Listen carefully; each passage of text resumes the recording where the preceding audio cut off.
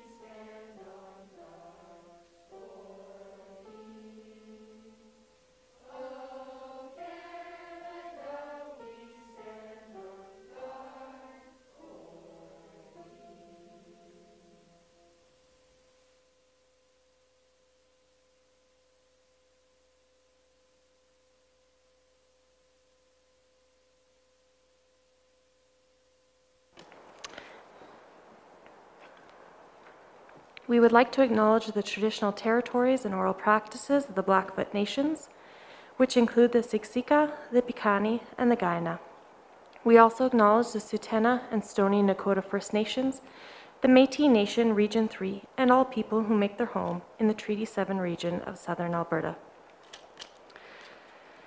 I would like to take this opportunity to welcome all of our staff and public in attendance at this meeting, including one of our colleagues who will be on camera today. Jenna Gorkoff from the Jack James High School and Helen Colborn from Louise Dean High School.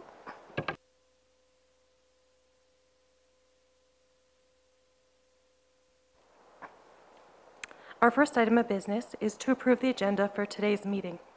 Ms. Miner, do you have any changes that need to be noted? Madam Chair, there are no agenda changes to be noted for today's meeting. Could I have a motion that the agenda be approved as submitted? Thank you, Trustee Dennis. Those in favor of the motion? Trustee Downey? In favor. Thank you.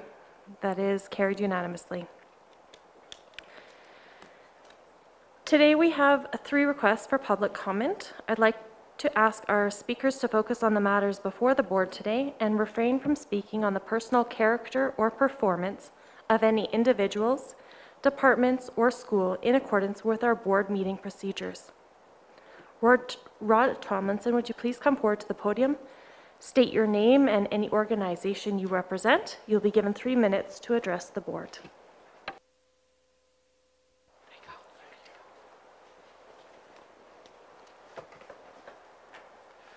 Good morning. My name is Rod Tomlinson. On the matter of the move of the Louise Dean Center. I'm drawn to this matter by my professional background, which is as a professor of social work practice at the University of Calgary. I taught there and I did research and I did practice in the area of family, marriage, and adolescence. And for the past year, I have been studying the developmental trauma research following my attendance at a week-long conference on the matter. I attended the 1st of November meeting, and I'm aware that Kensington may well need to close. I just absolutely don't agree with the school sharing proposal, certainly not a Jack James bubble proposal.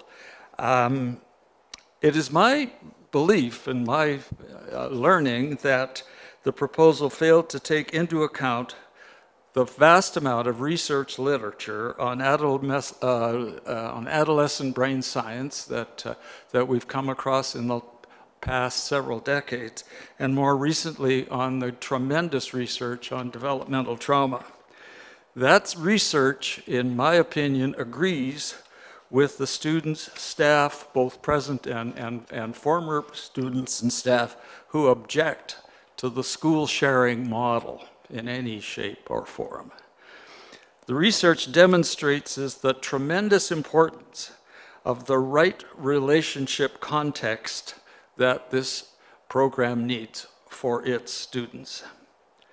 Trauma victims need to heal in a relationship context with other trauma victims. That has been shown in so many ways, and probably the best well-known example is Alcoholics Anonymous and Al-Anon.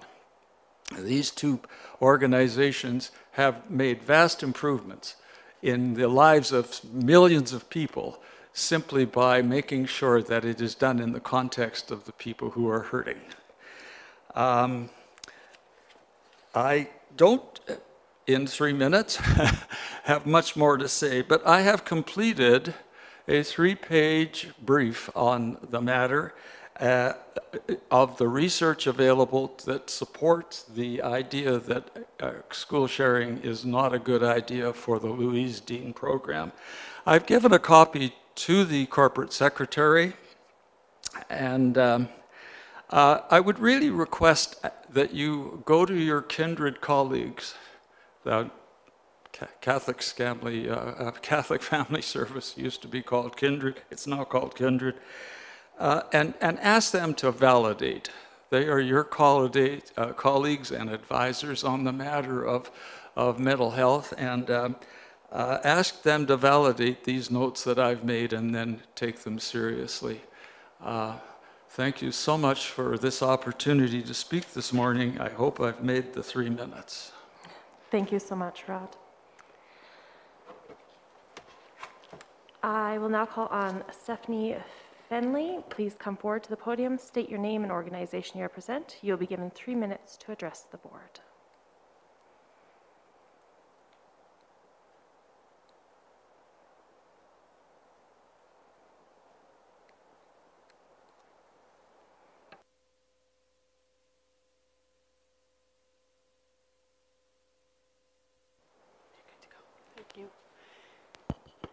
My name is Stephanie. I'm here with the Wilberforce Project.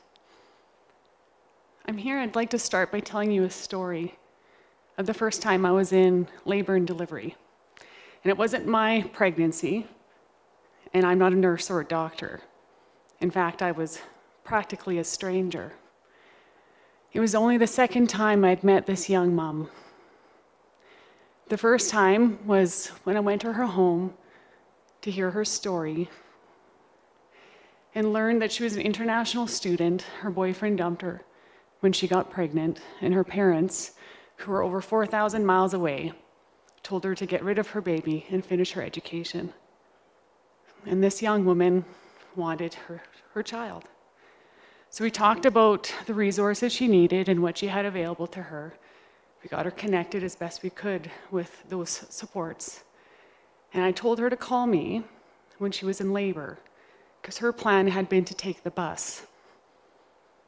So the second time I met her was indeed when she was in labor. I went back to her home and we walked and we breathed and eventually went to the hospital. And a few hours later, we placed her son on her chest.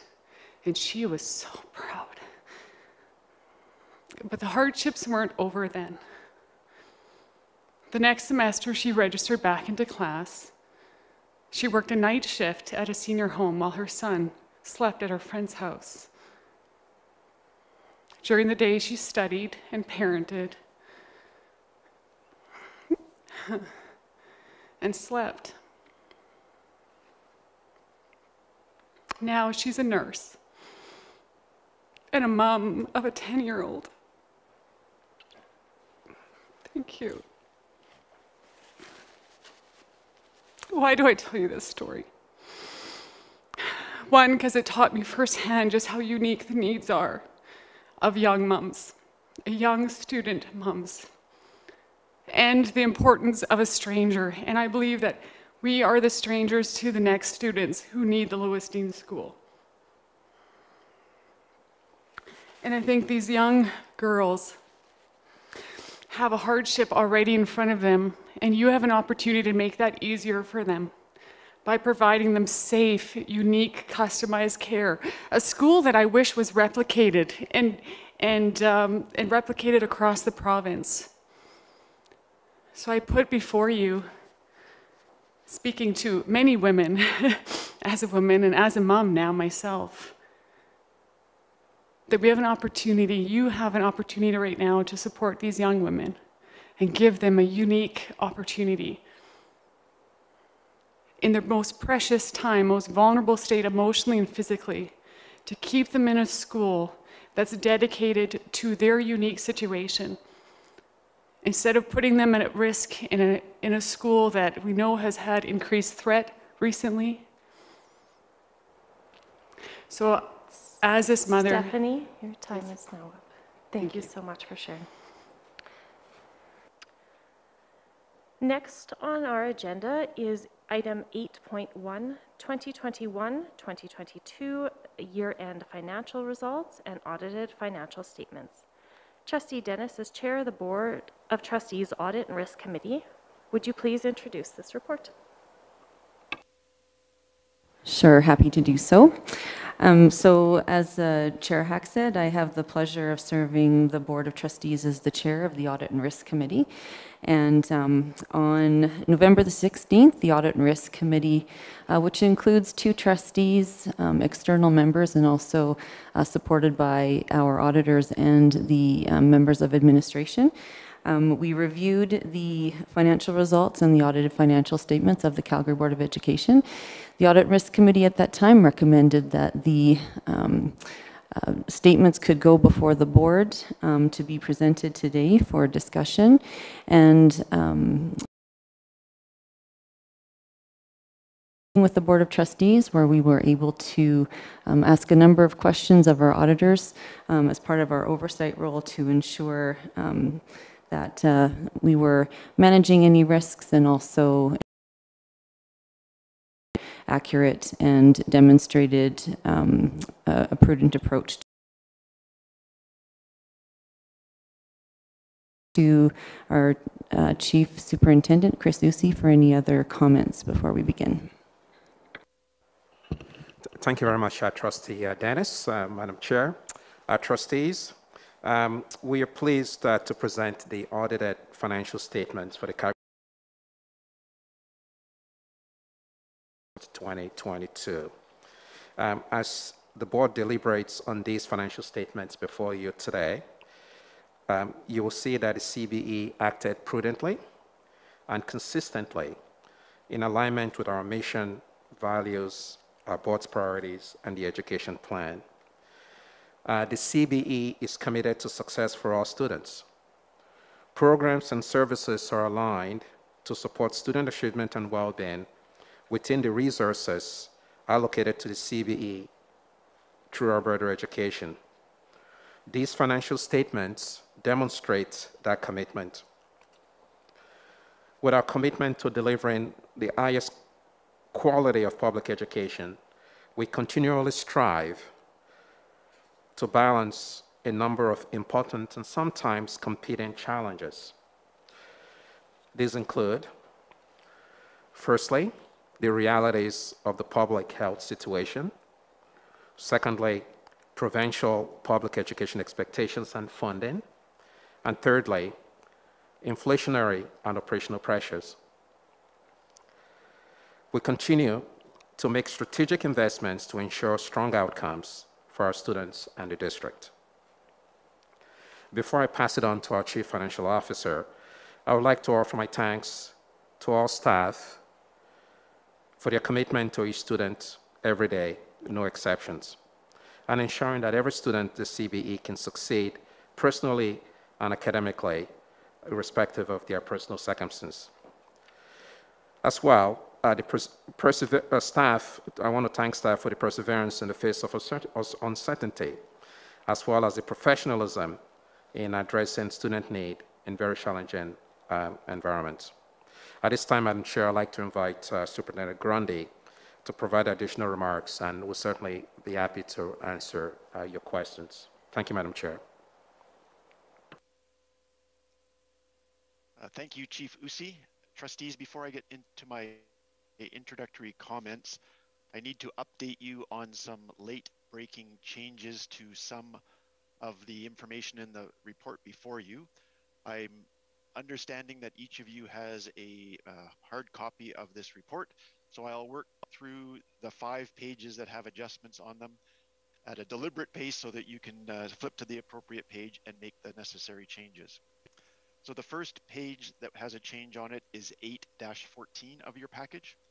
As you flip to that, it should be your consolidated statement of cash flows. So on 8-14, the first change is up under operating transactions at the top of the page.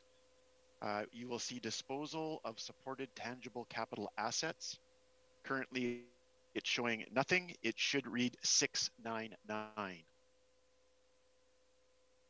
The next change on that page is under capital transactions. So about midway down, there's a line that says acquisition of tangible capital assets.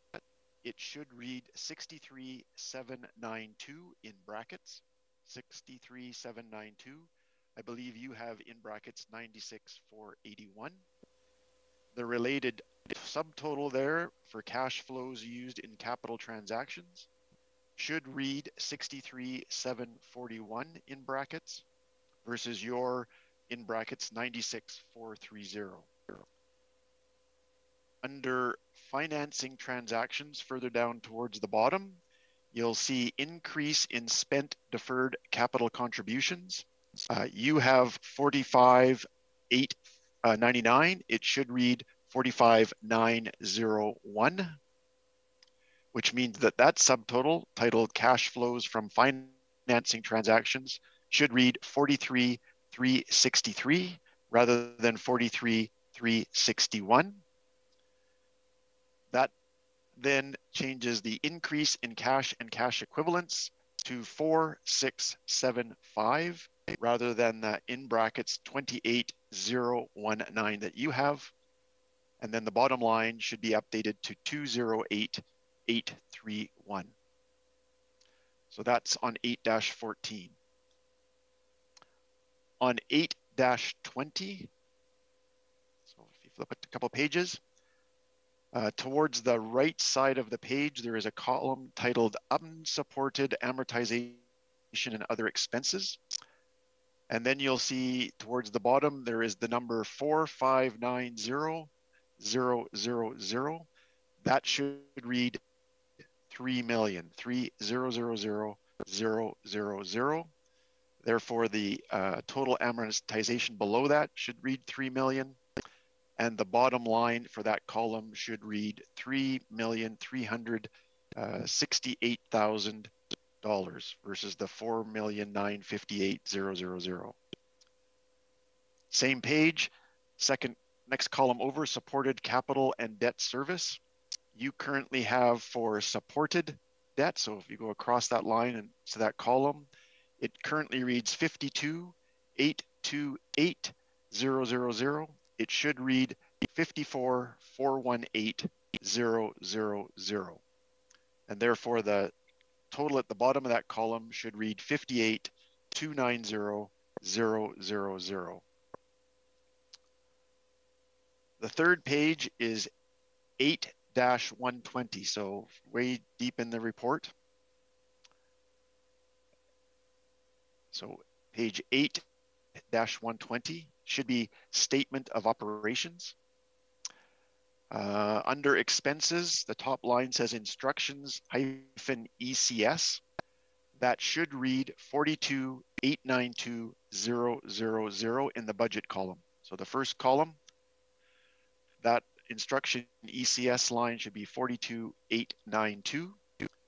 And the second row, instruction grades 1 to 12, should read 1,033,211,000.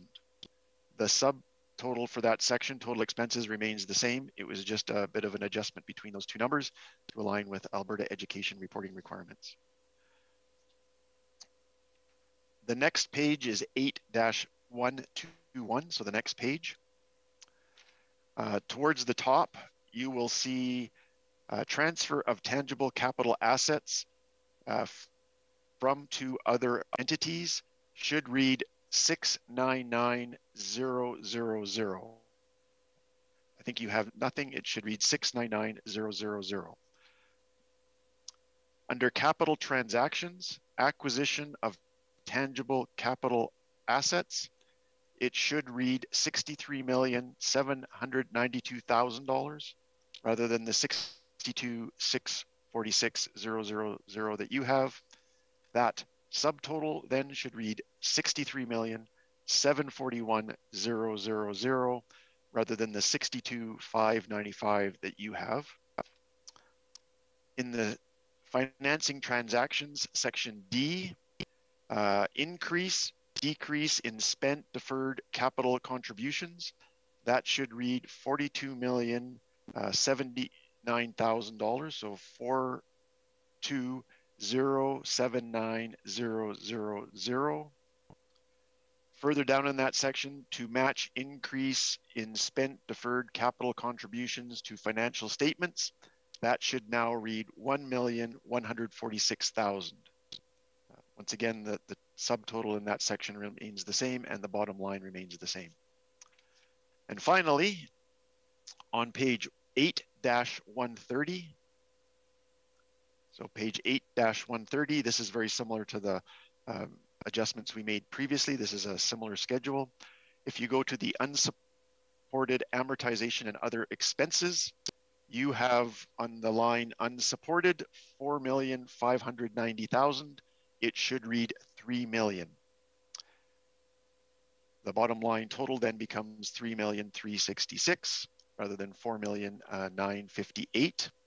And in the supported capital and debt service column, under supported, it should read 418,000, and the subtotal should be updated to $58,290,000.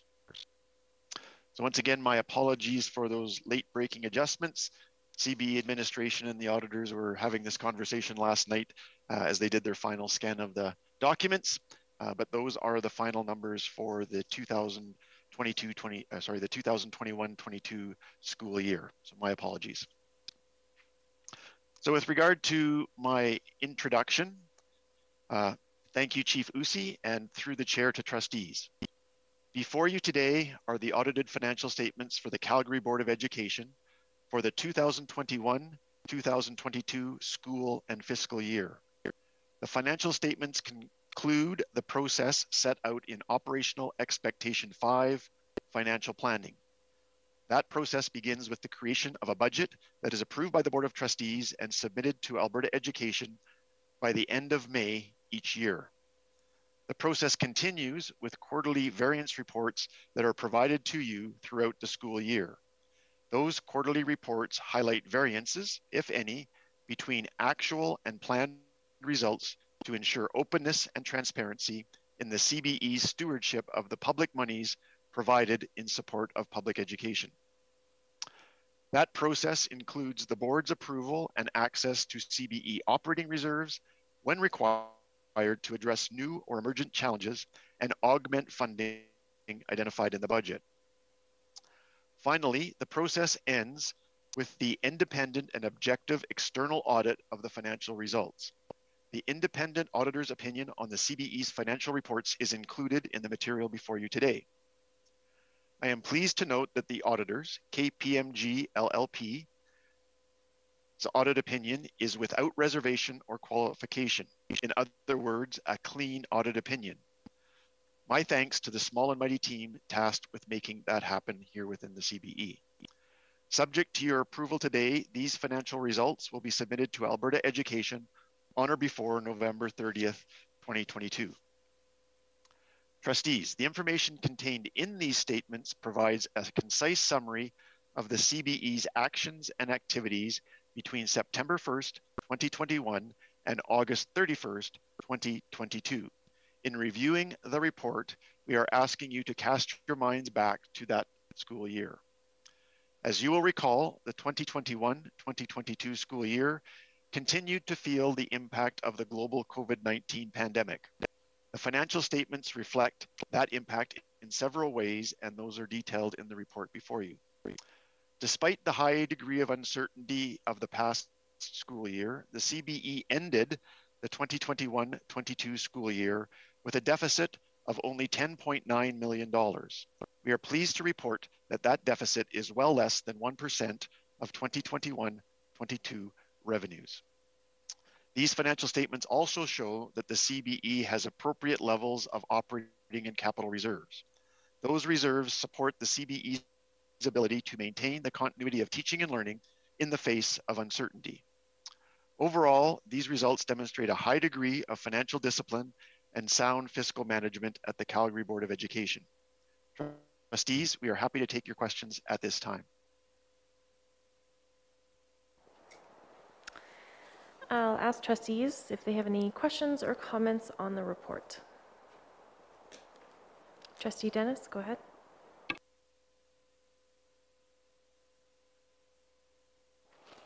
Thank you. My first question is on page FS15 under Schedule 3 Program of Operations, and in particular line 9, which talks about fees. Now, if I remember correctly, due to the I guess, reduction in demand for transportation services last year due to the pandemic, that did we not eliminate transportation fees and then we refunded money to any families who paid before the end of February? If I remember that correctly. I'm just curious then about that, the $8,000 that's sitting in that line. Just did we collect then fees after the February cutoff? Is that where that's coming from, or what does that $8,000 represent? Thank you for the question. Through the chair, the fees that you're referencing are related to the Z Pass that students use to access their yellow school bus transportation. Specifically, those are fees for the replacement of the Z Pass. So the way our fee structure works is if a student misplaces their Z Pass, the first replacement is $10. The second request is $15, and the third and subsequent requests are $20. So the number that you're referencing is the revenue collected to offset the cost of providing those replacement Z passes. Trustee Dennis with a follow-up. Probably just a follow-up comment. That's a lot of lost passes, I guess. Yeah, I mean, I maybe have another question about that later, just kind of on how those passes are held or issued, and maybe if there's a way to put them on their phones, because I'll bet they won't lose them if they're on their phones. But thank you for that. Trustee May. Thank you for the update live, updating the numbers. I just am curious, is it common for us to be updating on the day that we're approving, and are there any material differences in the changes that we need to be aware of?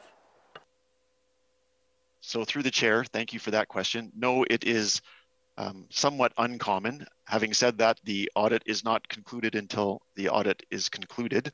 So our apologies for those late breaking changes. In terms of material changes, the CBE statement of operations is unchanged, and the statement of financial position, so both the balance sheet and the income statement, are unaffected by the changes that were referenced. What did happen was some discussions around how we were recording some capital transactions within the organization. It was not new or different capital transactions. It was just changes to where the auditors felt we ought to display those transactions. So no, from my perspective, no material impact on the major components of the financial statements as a result of those changes. Trustee Vukadinovich. Thank you. Through the chair, I have a question around the Comprehensive Service Transformation Initiative. Page 57 of 136 in this report makes reference to the CBE undertaking a Comprehensive Service Transformation Initiative. The CBE has a culture of excellence, which is why I choose to send my own children to CBE schools. And this culture of excellence comes from the CBE's commitment to continual improvement. Could you please tell me more about the Comprehensive Service Transformation Initiative? Through the chair. So service transformation is an evolving CBE priority. Certainly it's forming part of the CBE administration's deliberations currently around our systemic priorities. We began the work in the Finance and Technology Services Service Unit. So service transformation is acknowledging the reality that the service delivery model that's been put in place to support our schools primarily, but also other service units to an extent, was created in a different era with different levels of funding, different staffing levels, different technological opportunities and tools. And so service transformation is focused on taking a customer perspective. In this case, think of our schools as the customer of services provided by service units. So financial services, human resource services, facility services, legal services, some educational services. And we want to make sure that the way we provide those services to our customers, the schools, is efficient, effective, and economical. And to do that, we need to take a broad view, a holistic view of those processes and, fundamentally rethink how we provide them. So a couple of examples might be illustrative. One would be previously each school would go out and source its own printer, for example. So they would go through a procurement process to obtain the number of printers they need. They would be responsible for then funding that. They would be responsible for the operating costs of those photocopiers. They would be responsible for repairs and maintenance and replacement. That takes a lot of time and energy across our system in each of our schools. So we have centralized our print management strategy so that centrally we can do the procurement of the print devices. We deploy those to schools. We take care of making sure that the appropriate toner is there when necessary. We take care of the maintenance. We take care of the life cycle costs, and schools are only left with paying a per page cost based on their usage. So there's an example where we've rethought how we provide service to our schools and taken an approach that's more efficient, effective, and economical. Another example that we're looking at is around technology, so that the provision of technology. Right now, there's lots of opportunity for schools to go out. We started to put in place some standards and some expectations to try and better manage that and take that administrative burden at the school level off them having to go out and source the necessary technology to support teaching and learning. So hopefully that gives you a sense of what service transformation is. It's not something that will end in this fiscal year, for example. There is a great deal of work to do, and we'll just work through it on primarily a risk-based approach, where we look at the processes or practices that provide the greatest benefit, and then we tease them apart and find a bit different and better ways to provide those services.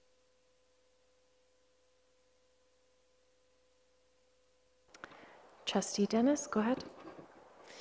Thank you, Chair. My next question is from page FS38 regarding the Master Service Agreement. So the statement at the bottom of that page indicates that we entered into a 5-year Master Service Agreement with Southland Transportation, but we are also executing on annual service agreements that include things like applicable rates, performance indicators, anticipated fees and charges. And so I think I'm mistakenly under the understanding that all of those things would be covered under a master service agreement. So can you just address what is the difference between our master service agreement and these annual agreements that we're looking at? Through the chair, certainly. So the master transportation agreement contains all of those things that don't change. They're constant throughout the 5-year term. And so what I'm talking about here are things like requirements for background checks for drivers, first aid training requirements, requirements for the entity having a GST number or obligation of all parties to the agreement, insurance requirements. So those are the sort of the constants throughout the agreement.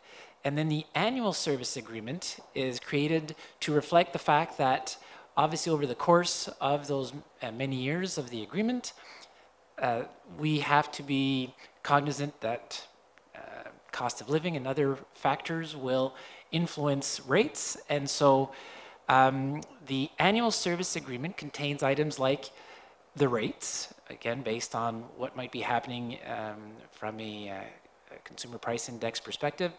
Might indicate also new performance measures if there's something that we identify during the year or during one year that we feel suddenly becomes important a subsequent year. It would include things like what routes are assigned to the service provider.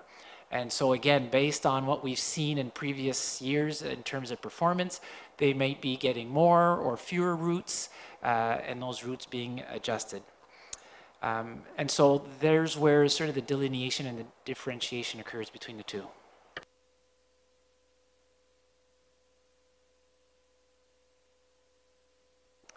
Trustee Vukadinovich, go ahead. Through the chair, on page 54 of 136, I read that the CBE faces monumental cost pressures from inflation. The CBE is highly regarded because of our strong emphasis on character development and citizenship, because of our incredible career in technology and STEM labs, and because of the world-leading academic results of our students. As a result, we are a system with growing enrollment. Yet despite our growing enrollment and despite a growing budget at Alberta Education, the CBE has received flat funding since 2019. There is a chart on this same page that illustrates that the flat funding coupled with inflation amounts to a shortfall of over $145 million in funding. If the provincial government were to increase the CBE's annual funding, operational funding, by $145 million to close this inflation gap, that money could go a long way towards reducing class sizes, addressing the mental health needs and growing complexity in our classrooms, and tackling deferred maintenance before it's too late and it becomes too expensive to repair a building. So could you paint a picture for me? What do you mean when you say inflation-adjusted funding for students equates to a difference of over $145 million in funding? And again, this is page 54 of 136. So through the chair, I want to be clear that we are not identifying a funding shortfall of $145 million.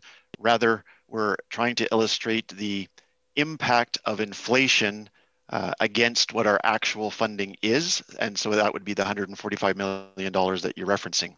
And perhaps a little bit smaller example might be apropos. So if in, let's say, today, we get $9,000 per student in funding, and inflation over the next 5 years is 2%, you would need $9,937 at the end of those 5 inflationary years to be equivalent to the $9,000 that you get today. So that's kind of what we're trying to demonstrate here, is that inflation is a real factor for the CBE. We purchase a good deal of goods and services, and as everybody's aware these days, the rate of inflation has increased well above 2% that I used in my example. So if we apply that similar logic to the entirety of the CBE, you get the $145 million delta that we're showing in that chart. Thank you. Trustee Bolger, go ahead. Thanks, Chair Hack. In 2021-22, the CBE received just over $99 million from Alberta Education for specialized learning supports. The board spent an additional $47.5 million from its budget to support these students. At the October 25th board meeting this year, we received an excellent presentation on inclusive education and specialized programming that provided us with a great appreciation for the vast range of programming that is available to the students we serve. So in relation to this, I have a couple of questions. And the first is, how is this additional $4.5 million used? And secondly, how does spending that amount of money impact community schools and students in the CBE? So through the chair, the additional dollars as discussed on October 25th are used to support a wide range of programs, supports, and services for students that bring complexity into their learning environment. So that's how those dollars are used across the CBE. So money comes in from the province, the CBE from the remainder of its budget augments it to the tune of $47.5 million as noted. And then we deploy those into schools and into some central support services to make sure that we have the necessary programs, services, and supports for students with complexity. The second part of your question asks, how does that decision, or how does the spending of that extra $47.5 million impact community schools? So two ways, two sides of a coin perhaps. On the one side, it makes sure that community schools have the programs, supports, and services necessary to support the students in their school who bring some complexity to that school. On the other side, the CBE has a finite budget, and if we move $47.5 million from general revenue, let's say, to the supports for students with complexity, there will be fewer dollars for those basic costs. So there's an impact on that side, sometimes felt in terms of fewer resources available, maybe a slight increase in overall class size.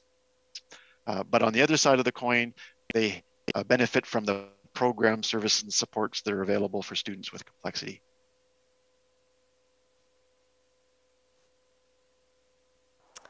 Trustee Dennis, go ahead. Thank you. I have a question on page MD&A 7, and it's regarding the compliance review funding. So I'm just wondering, what are some of the ways that we are managing, trying to manage down that amount that we need to repay to government? And perhaps maybe in the answer, you could explain what that compliance review is. So through the chair, so Alberta Education is our primary funder. They have criteria in place to determine who an eligible student is within the province of Alberta. So if you are, obviously born in Alberta and you reside in Alberta, you are an eligible student within the public education sphere within the province of Alberta.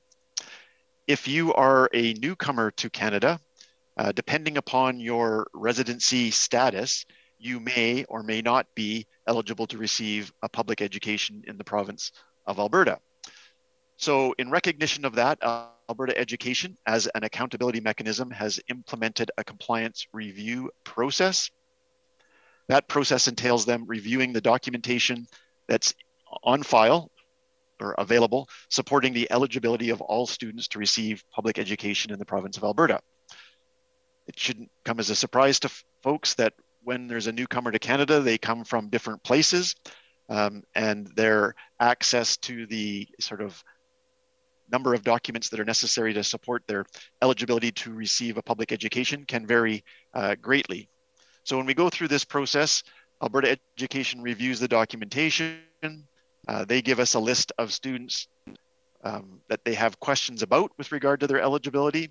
There's a bit of a back and forth with Alberta Education as we flow documents, obtain new documentation, correct gaps and absences in terms of the paperwork and those kind of things. And then we settle on the number of students that we have accepted into the CBE who, based on the documentary evidence, aren't eligible for public education.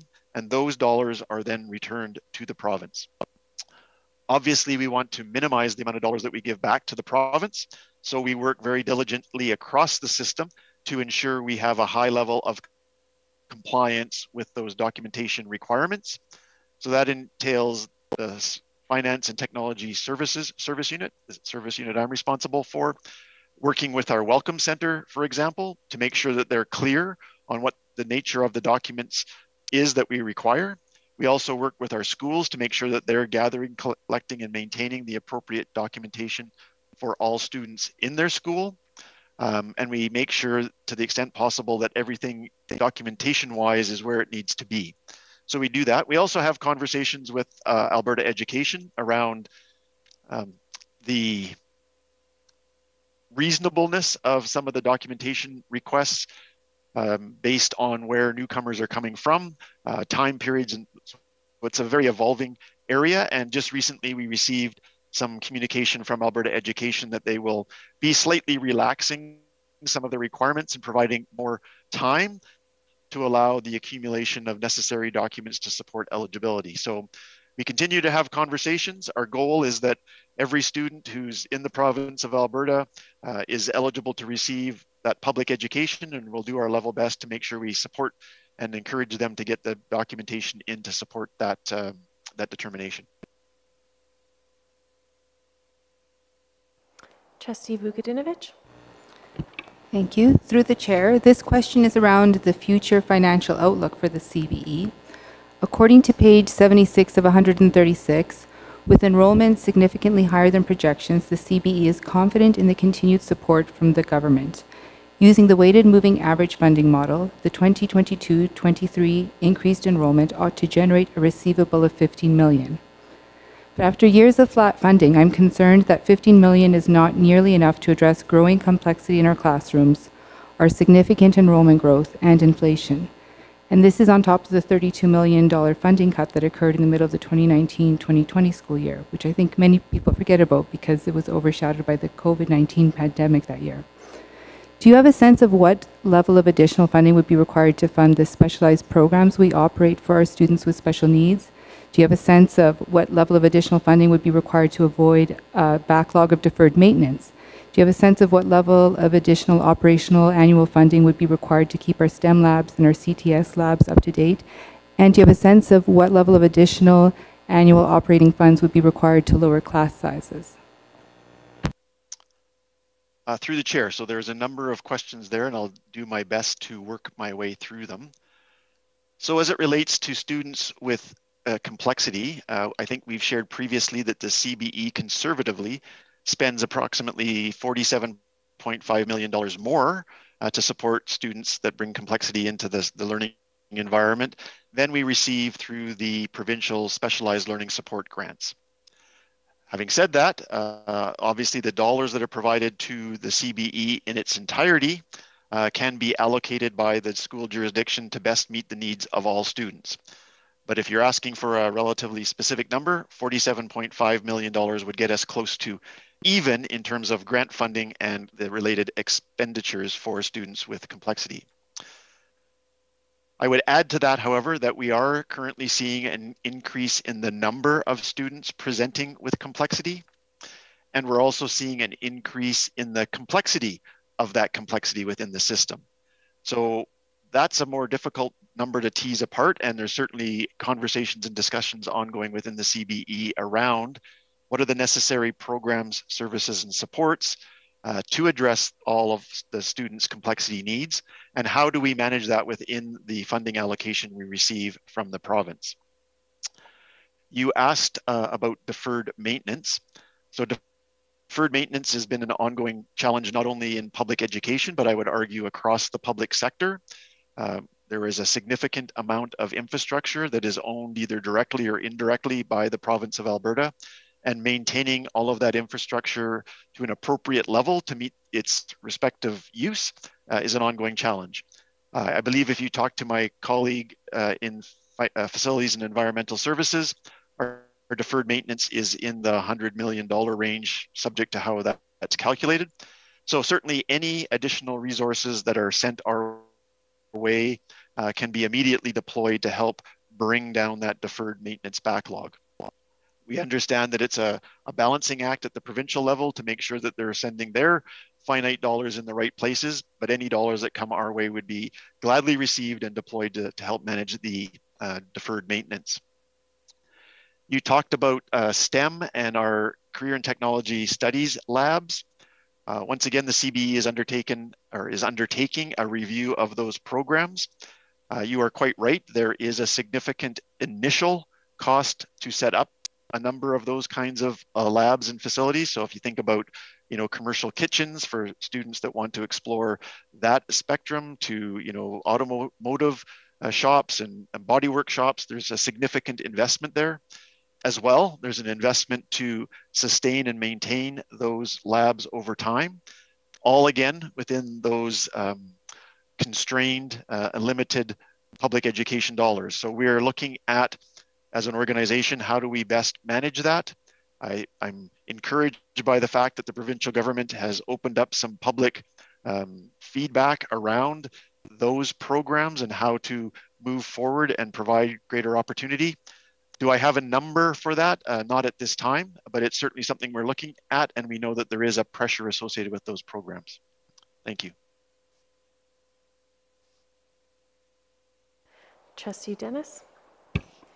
Thank you. Back over to FS 15 again. Line 9, external services.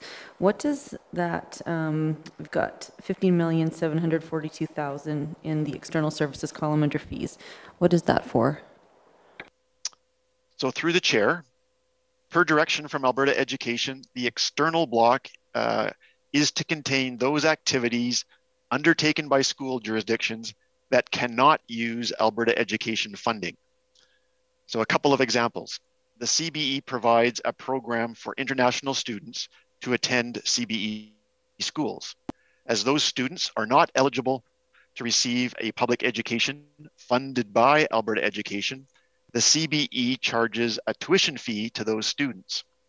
The tuition revenue and the related costs to provide those educational services to those international students is included within the external block. So just once again, it's not something that we're mandated to provide, but we do provide it because there are benefits in our schools to having that added diversity. As well, it provides a great opportunity for those international students to come and experience the Canadian learning environment. And generally speaking, it provides a positive net contribution to the bottom line of the CBE, which allows those dollars to be reinvested in the public education for all students in the system. A second example would be noon hour supervision. So we are obligated under the Education Act to provide an appropriate level of supervision to students. The CBE has made the decision to not task that supervision for K-6 to our educators so that we can maximize the hours that are available to educators to provide teaching and learning. So as an alternative, we have a noon hour supervision program where parents can choose to have their students at school through the noon hour. They're adequately supervised, but there's a fee that's charged for that service. That fee and the related costs would run through the external block within the CBE. Thank you.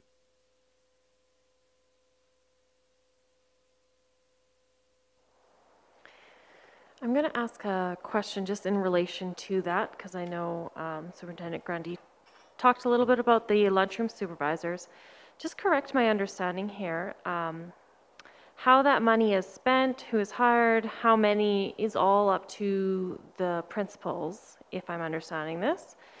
So principals are given a lot of autonomy in this area as well as the RAM every year. What mechanisms, just in relation to risk management, do we have in place to ensure that the money that parents or guardians pay is used for quality lunch supervision and isn't used for other purposes? Do we have a reporting back, accountability, and in what way? So through the chair to the chair, thanks for that question. So the noon hour supervision program, as mentioned, we charge a fee for that depending on the number of days students attend school. So there's some options there for families to select from. We estimate based on historical trends what the total cost of offering the program would be to the number of students who have enrolled in the program, and that derives what the fee is. So we collect that fee revenue. And you're correct, through our resource allocation method or school budgets, we deploy dollars to schools based on the number of students who will be participating in the noon hour supervision program. And those dollars are to be used to hire the noon hour supervisors for that school to supervise those students. As schools go through their annual budgeting process, they work closely with some representatives from finance and technology services to make sure that the plans that principals have in place for the noon hour supervision program are appropriate within the guidelines and rules that we've established for schools around noon hour supervision programs, so that they're hiring sufficient staff, that those staff are being dedicated to the provision of noon hour supervision. And then at the end of, as we go through the year, if there are issues or challenges identified either by finance and technology staff, or perhaps we get some queries from the public, or it comes up through another means, we investigate those issues with the respective school and make sure that we're applying the dollars appropriately under the program. And then, as you see in our audited financial statements, we report back at a high level total fee revenue in and related expenditures for the noon hour supervision program. Thank you. Trustee May, go ahead. So my question is on page 8-87 around the financial health matrix, or 8-86.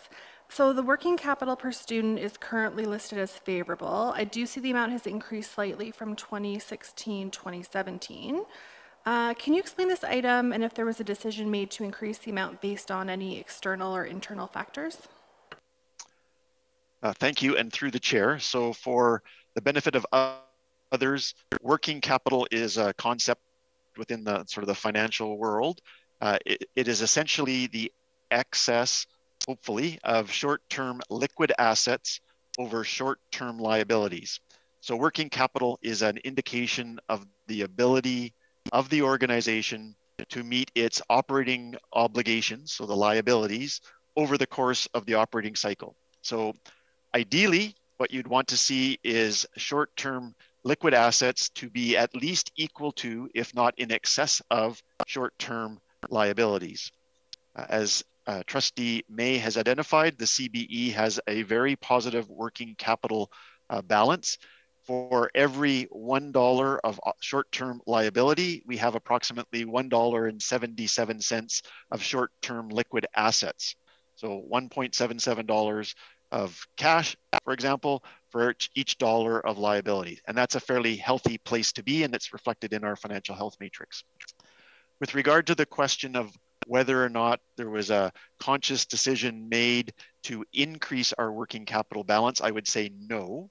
We do monitor our cash flow closely to make sure that we always have sufficient cash to meet our operational requirements so we can pay our staff and our bills.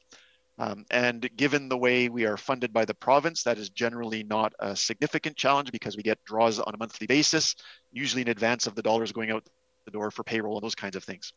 However, over the period that you referenced from 2016-17, the CBE constructed a number of new schools. Those new schools incurred some costs, and through that process, we ended up receiving some cash back into the CBE, which has increased our cash balance at the end of this fiscal year and the ones before it, as you can see represented. So that's the reason why we've seen such an increase in our working capital balance. It was as a result of those past transactions and events. If you do look at the financial health matrix around that ratio, you'll see that it was moving along at somewhere around, let's say, 1.4, 1.35, 1.3. And then with the infusion of those cash dollars, it's moved up to 1.77. Hopefully that answers your question. Thank you. Trustee Dennis, go ahead.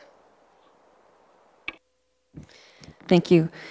My next question is from MD&A 8 regarding fees, and I'm asking this question purely in the interest of, I guess, sustainability and risk management a little bit. And I'm wondering just how often do we reevaluate program-specific fees, such as our instrument rental? Now, unless things have changed from when my own kids were in band, the rental fee was extraordinarily low, considering the asset that we were placing in kids' hands in our band programs. And so, you know, if we're looking to replace, you know, large percussion instruments like chimes, xylophones, drum kit, timpanis. We're going to take a short recess here, please.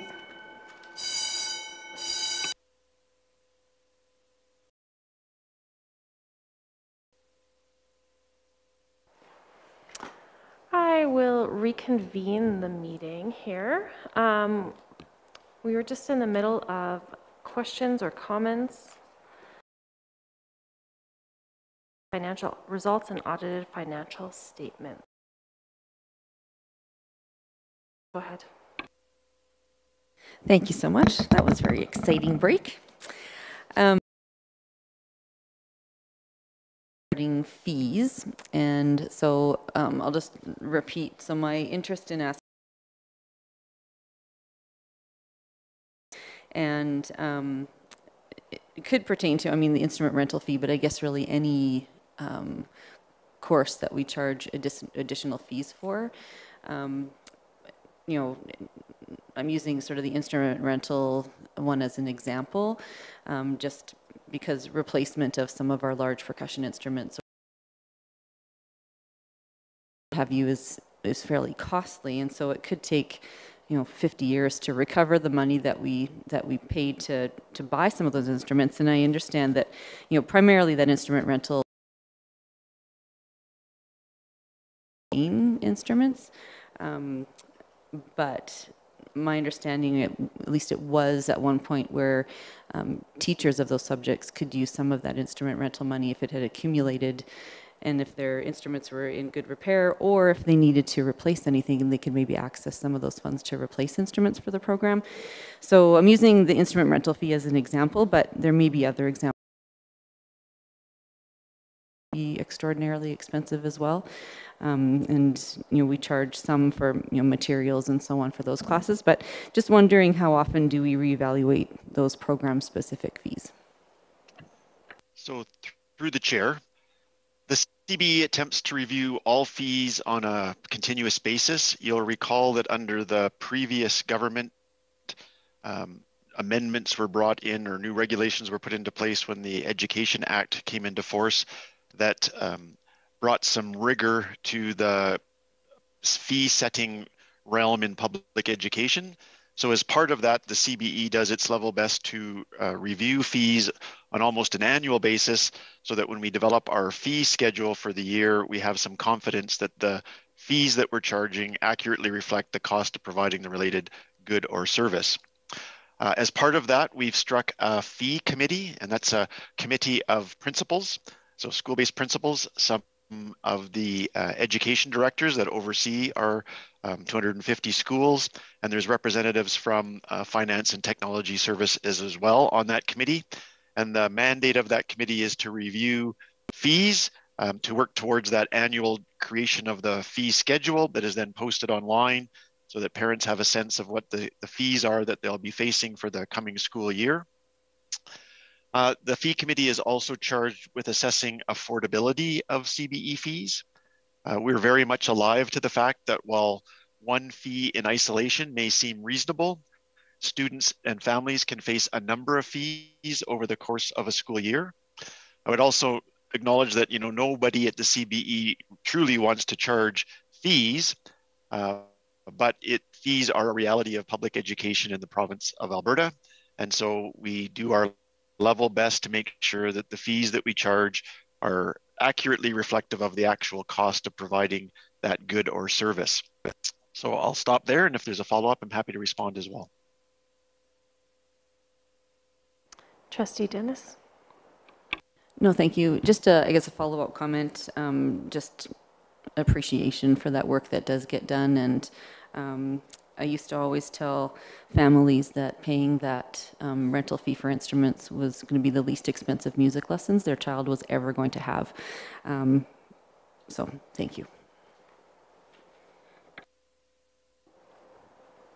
Trustee May, go ahead. I have another question on our financial health matrix on page 8-87. So the average teacher salary and benefits, is this the average for FTE teachers only? And will the new 4-year contract signed with the ATA affect this? So thank you for that question.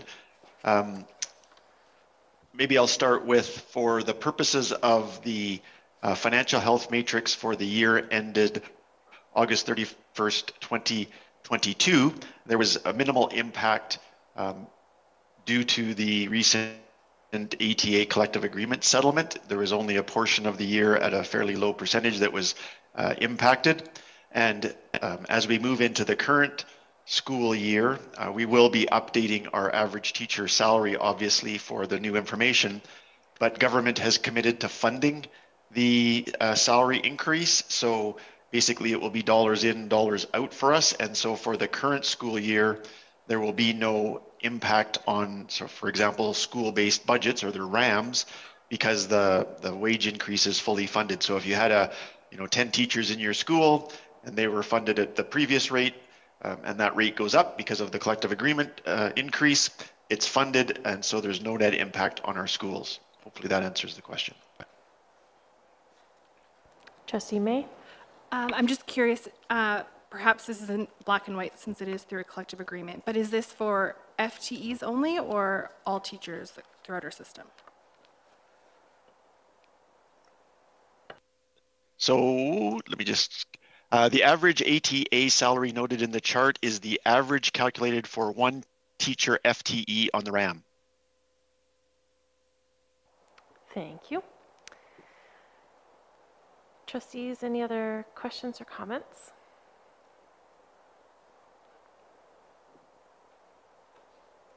Trustee Dennis, go ahead. Thank you. Question on MD&A 14, just regarding the National Sports School. There's just a comment on there. I'm curious, were there some leasehold improvements that we needed to manage as part of the transfer of the National Sports School to the Palliser School Division? So I'm just curious about that statement.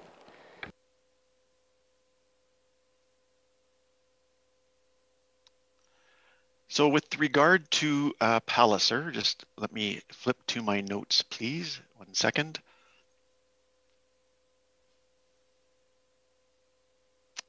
I believe that the leasehold improvements were made to the physical space at the National Sports School when we occupied them.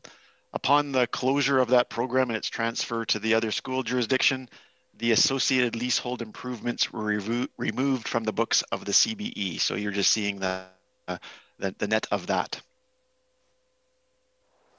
Thank you.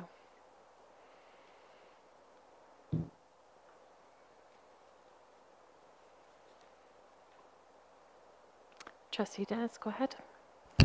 Thanks. On MD&A 10 under expenses, can you explain the $9.4 million increase in school activity rent costs with the matching revenue from school generated funds? Just wondering what that line is talking about, please. As schools were able to participate in more activities and events due to the relaxation of the COVID-19 restrictions, schools had the ability to charge fees for field trips, graduation events, and other school activities. These fees are based on the cost to provide the activity or the event and are cost neutral. That means that the CBE does not make any financial returns based on those activities, and any fees generated flow through the school to cover the related costs. So the increase in expenses is the same as the revenue noted for school generated funds. Thank you. Any other questions or comments?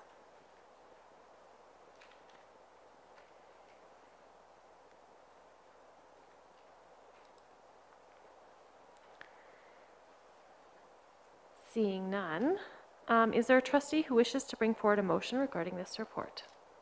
Trustee Dennis. Thank you. That the Board of Trustees approves the financial results of the Calgary Board of Education for the year ended August 31, 2022, including the audited financial statements for the year ended August 31, 2022, and the independent auditor's report dated November 29, 2022, for submission to the Minister of Education. Do trustees have any questions about the motion? The motion on the floor is that the Board of Trustees approves the financial results of the Calgary Board of Education for the year ended August 31st, 2022, including the audited financials statements for the year ended August 31st, 2022, and the independent auditor's report dated November 29th, 2022, for the submission to the Minister of Education.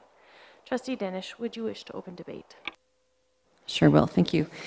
So the audit has demonstrated that the CBE is a well-run, fiscally well-managed organization with an extremely high degree of transparency.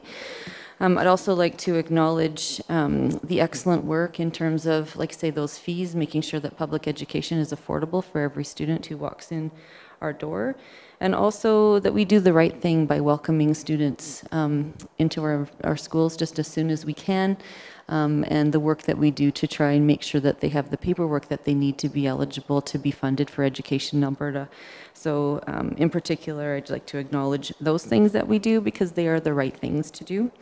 Once again, our auditors praise the expertise of our finance team, and the audit has signaled agreement that the financial statements are an accurate and reasonable interpretation of the annual financial activity of the Calgary Board of Education.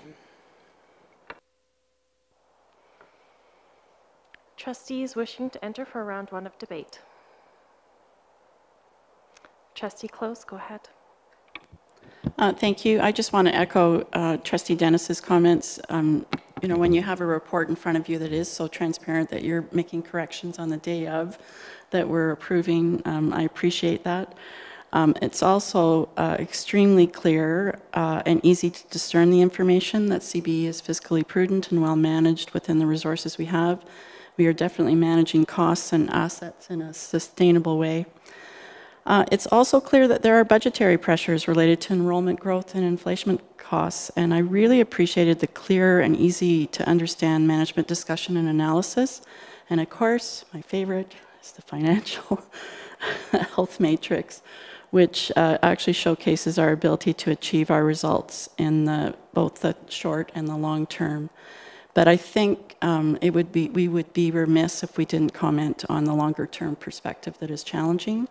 We will feel the impact of the recent decline in the funding per student with increased enrollment and continued cost increases resulting from inflation. The deferred maintenance on our school inventory is now approaching, I thought it was 180 million, but maybe around 100 million is probably better when it's discounted, offset with what we can do. But concerns exist about the overall level of government funding, and should enrollment grow at rates above funding growth as a school system, we will be challenged to find new and different and more efficient ways to provide high quality public education. But given all of that, easy to approve and submit to the Minister of Alberta Education. Thank you.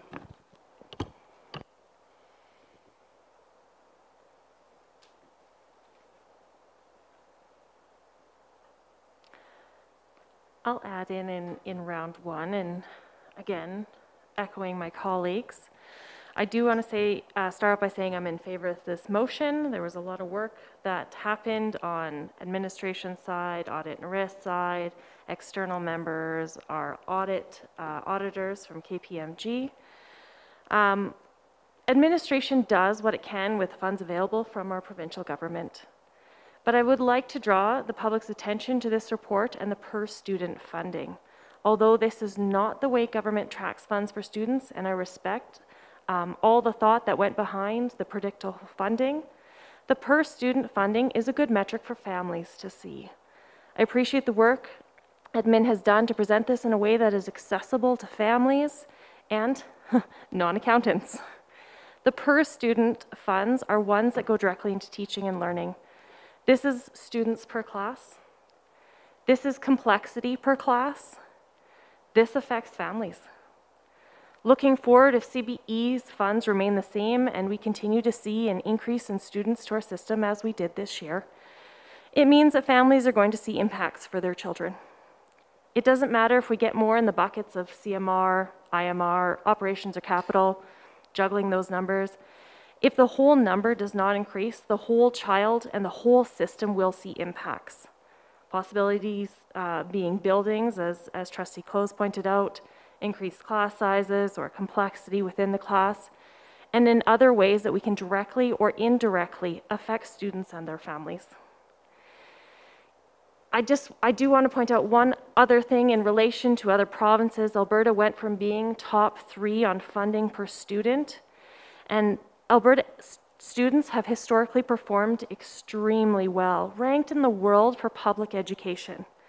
CBE students do amazingly well, and for this administration, they should be so proud, and honestly, every student attending should be proud to be CBE. Although over the past few years, we are now middle of the road in comparing across Canada for the per student funding, my concern is where will that put Alberta students, and specifically CBE students in 5 to 10 years down the road. I want to thank administration again for the hard work that they do each and every day. And in relation to this audited financial statements for the year ending August 31st, 2022. I ask that my colleagues support the motion.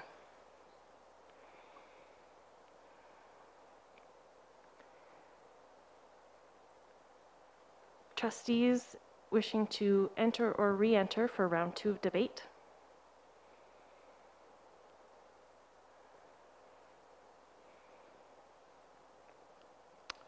Trustee Dennis, do you wish to close?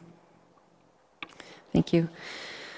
So I would like to offer my words of appreciation to Chief Usi, to our Superintendent of Finance and Technology Services, Chief Financial Officer and Corporate Treasurer, Brad Grundy, and also to Manager of Corporate Planning and Reporting, Tanya Skanga, and other finance staffs who supported the work of this audit and managing our finances of this organization day in and day out. Also like to acknowledge the rest of our leadership team and also staff that are in our schools and area offices each day and how they work hard to manage well the dollars that are allocated to them to support students. I'd also like to thank our external audit and risk committee members for sharing their expertise and knowledge with the Board of Trustees. They do work as volunteers to support us in this work, and their financial oversight and assisting us with our financial oversight of the CBE is invaluable, and we appreciate them very much. Thank you. With that, I'll call the question. Those in favor of the motion? Trustee Downey? In favor. Thank you so much. That is carried unanimously. Next on our agenda is item 8.2, Louise Dean's school closure for the purpose of relocation compliance report. Chief Usi, would you please introduce the report? Thank you very much, Madam Chair. Trustees, trustees will recall that on September 27th, 2022, the Board of Trustees passed a motion to commence public input for the purpose of considering the relocation of the Louise Dean School to Jack James High School. The report before the board today speaks to our compliance with legislation and board policy since the board's motion in September. At this time, I'd like to invite Superintendent Holokar to provide additional information, and we'll certainly be happy to answer questions from the board. Thank you, Madam Chair. Chair and Board of Trustees, as a recap of the matter before you today, the Calgary Board of Education offers this specialized program within the former Kensington School, a facility that was constructed in 1947 and is in now need of significant investment, estimated to be in the order of $17 million to allow it to continue to serve students. You will also recall, however, that although the size of the required recapitalization within this building does factor as an important consideration, it is actually not the most important consideration.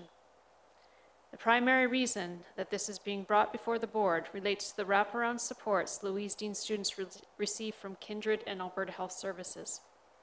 Why this factor weighs so heavily is that Calgary has experienced a citywide decline in the rate of teen pregnancies over the past 10 years. This has resulted in a corresponding decrease in enrollment at Louise Dean. However, since Kindred receives funding based on the number of students it supports, the continuing decline may threaten their ability to continue to provide on-site support for students at the isolated Kensington location. This includes services such as counseling, parental coaching, financial support workers, co-parenting courses, prenatal support, and on-site childcare programming. These services have been an important component alongside the educational programming provided at the Louise Dean program.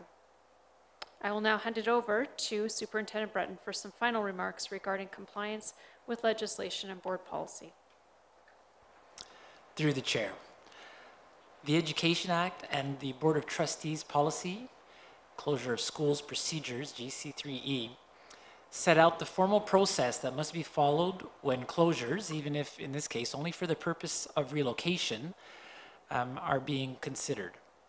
As a result, and further to the direction provided by the board on September 27th to initiate the public input process, the CBE has subsequently provided written notice to stakeholders of the proposed relocation, has posted notices of the public meeting, has held a public meeting, specifically on November 1st, and provided opportunities for the public to provide verbal and written input to the Board of Trustees.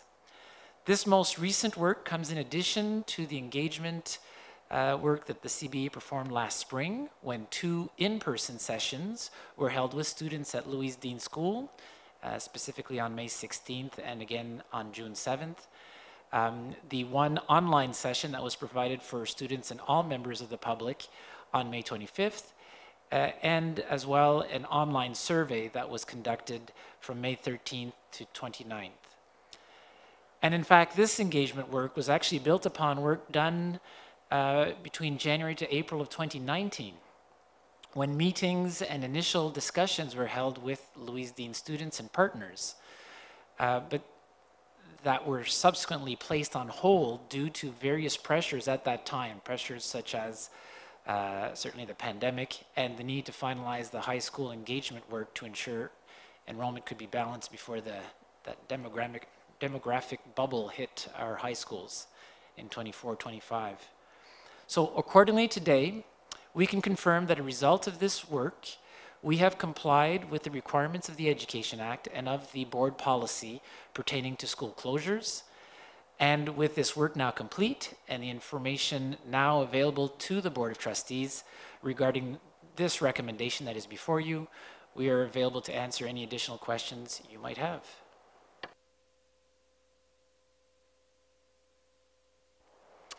Trustees with questions or comments on the report? Trustee Dennis. Thank you very much. And I understand that this may be a bit of a complex question, but I think important for trustees to understand. Why was this location chosen over any others that might have been considered? And what features about this location, and I'm speaking of Jack James, of course, placed it at the top of the list for the relocation of Louise Dean School? And conversely, what features of the other locations that might have been considered pulled them off of the list? Through the chair, some of the primary considerations in regards to the Jack James High School location as being the location that was brought forward to you here this school year is in regards first and foremost to the capacity of the school. So having the space to be able to accommodate the program, something certainly that is quite challenging within CBE high schools. I referenced the high school engagement just previously in the introductory remarks, and there's a recognition that there is, again, that demographic bubble of future high school students starting to enter our high schools, and that will truly hit a peak in the coming year. So we needed a school that had space. We were looking for a site that was well positioned for students.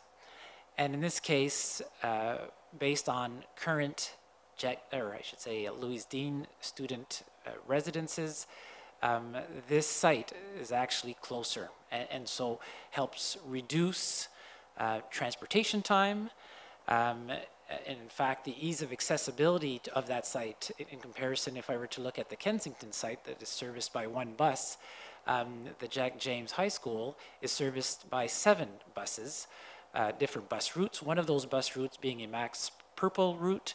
And so again, trying to reduce those barriers to students being able to access the program.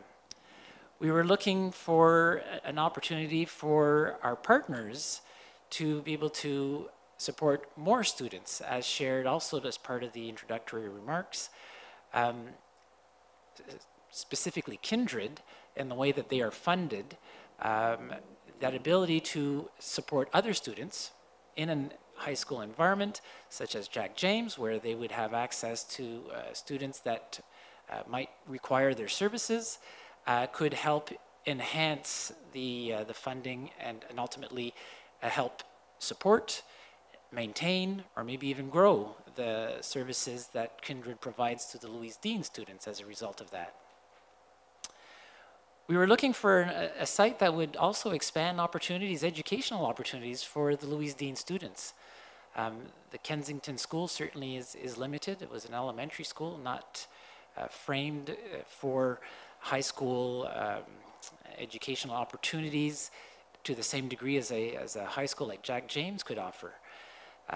And so in this case, again, there's that possibility for those students who might choose to select opportunities that exist within the Jack James side of the school, if we want to call it that, that they could do so, and in so doing expand their opportunities.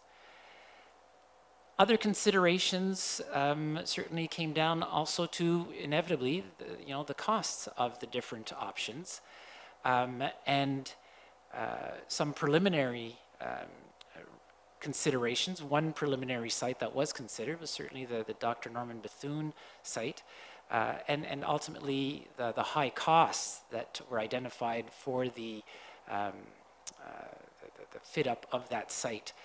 In addition to the fact, of course, that subsequently when we were approached by our partners looking for expanded access to students, it no longer was as suited as in our view as Jack James would be. And then, of course, that school was damaged significantly by fire subsequently. And so those are the elements that really helped land us at Jack James. Its placement, our ability to house not just the students, but all of the partners in one location. If you look at Kensington School, some partners actually have to utilize modular classrooms that are separate from the site, well, separate from the school. They're on the same site, of course. Its closer location, ability to reduce transportation times using public transportation. And for those other sites, they typically failed in one of those areas in a way that was marked enough to drive us away. Again, whether it was the cost to fit up that facility, the location, the placement of it, largely the capacity, and the desire, again, to have that high school age population to both provide that programming as well as additional supports or population for the supporting entities or partners that would be coming across with Louise Dean. Trustee Bolger, go ahead. Thank you. Can you speak to the flexibility in programming logistics that would be available to Louise Dean students should the move to Jack James be approved? And specifically, what I'm wondering is to what degree students are required to adhere to strict timetables, or are their schedules flexible enough that they can arrive or depart from school at non-peak times? Through the chair. So flexibility is central to the success for Louise Dean students. And so the move to Jack James, if that is supported, would not in any way alter that. Louise Dean students need to be met where they're at, both academically and in response to whatever life circumstances they have.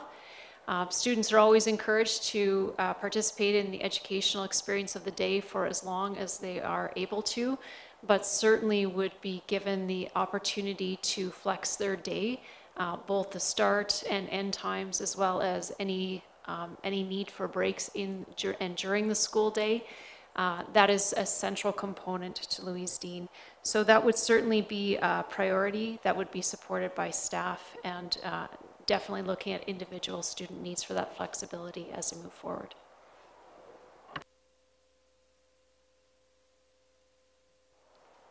Trustee Vukadinovich. I've heard from many stakeholders sharing their concerns about Louise Dean School being integrated with a regular mainstream high school if this move were to take place. But when I read the report from administration, my understanding is that Louise Dean Center students would not be integrated or amalgamated with the Jack James High School student body. So I would like additional clarity around this, please. Will the students be mixed? Will they have common classes, common spaces, common hallways, common cafeteria, common library? Through the chair. So the Louise Dean School proposal before you would see dedicated spaces for the Louise Dean School. And those areas, in fact, would be only accessible by Louise Dean students. And so if a student wishes, and as part of the discussion I was, or the comments I was mentioning previously, if a Louise Dean student does wish to reach out to access programming that's available on the Jack James front, and so if there's a course offering there that they're interested in, they would have that ability to exit the Louise Dean School space, go attend that, and then reintegrate the Louise Dean School using card access control. We would ensure that any of those doors within the school would only be could only be used by Louise Dean students. So I think that's really the strength. Those students that wish to remain within the Louise Dean School and fulfill their high school within that environment and not feel a need to go anywhere else within that building could do so and not have to transition through those other areas. Whereas those students within Louise Dean that do wish to access, that do see a value for that, could do so and then come back to the Louise Dean space if they feel that there are moments where they need that additional sense of community, or just to return to the regular programming that the Louise Dean School would have would be offering them. I've got Trustee Downey with a question.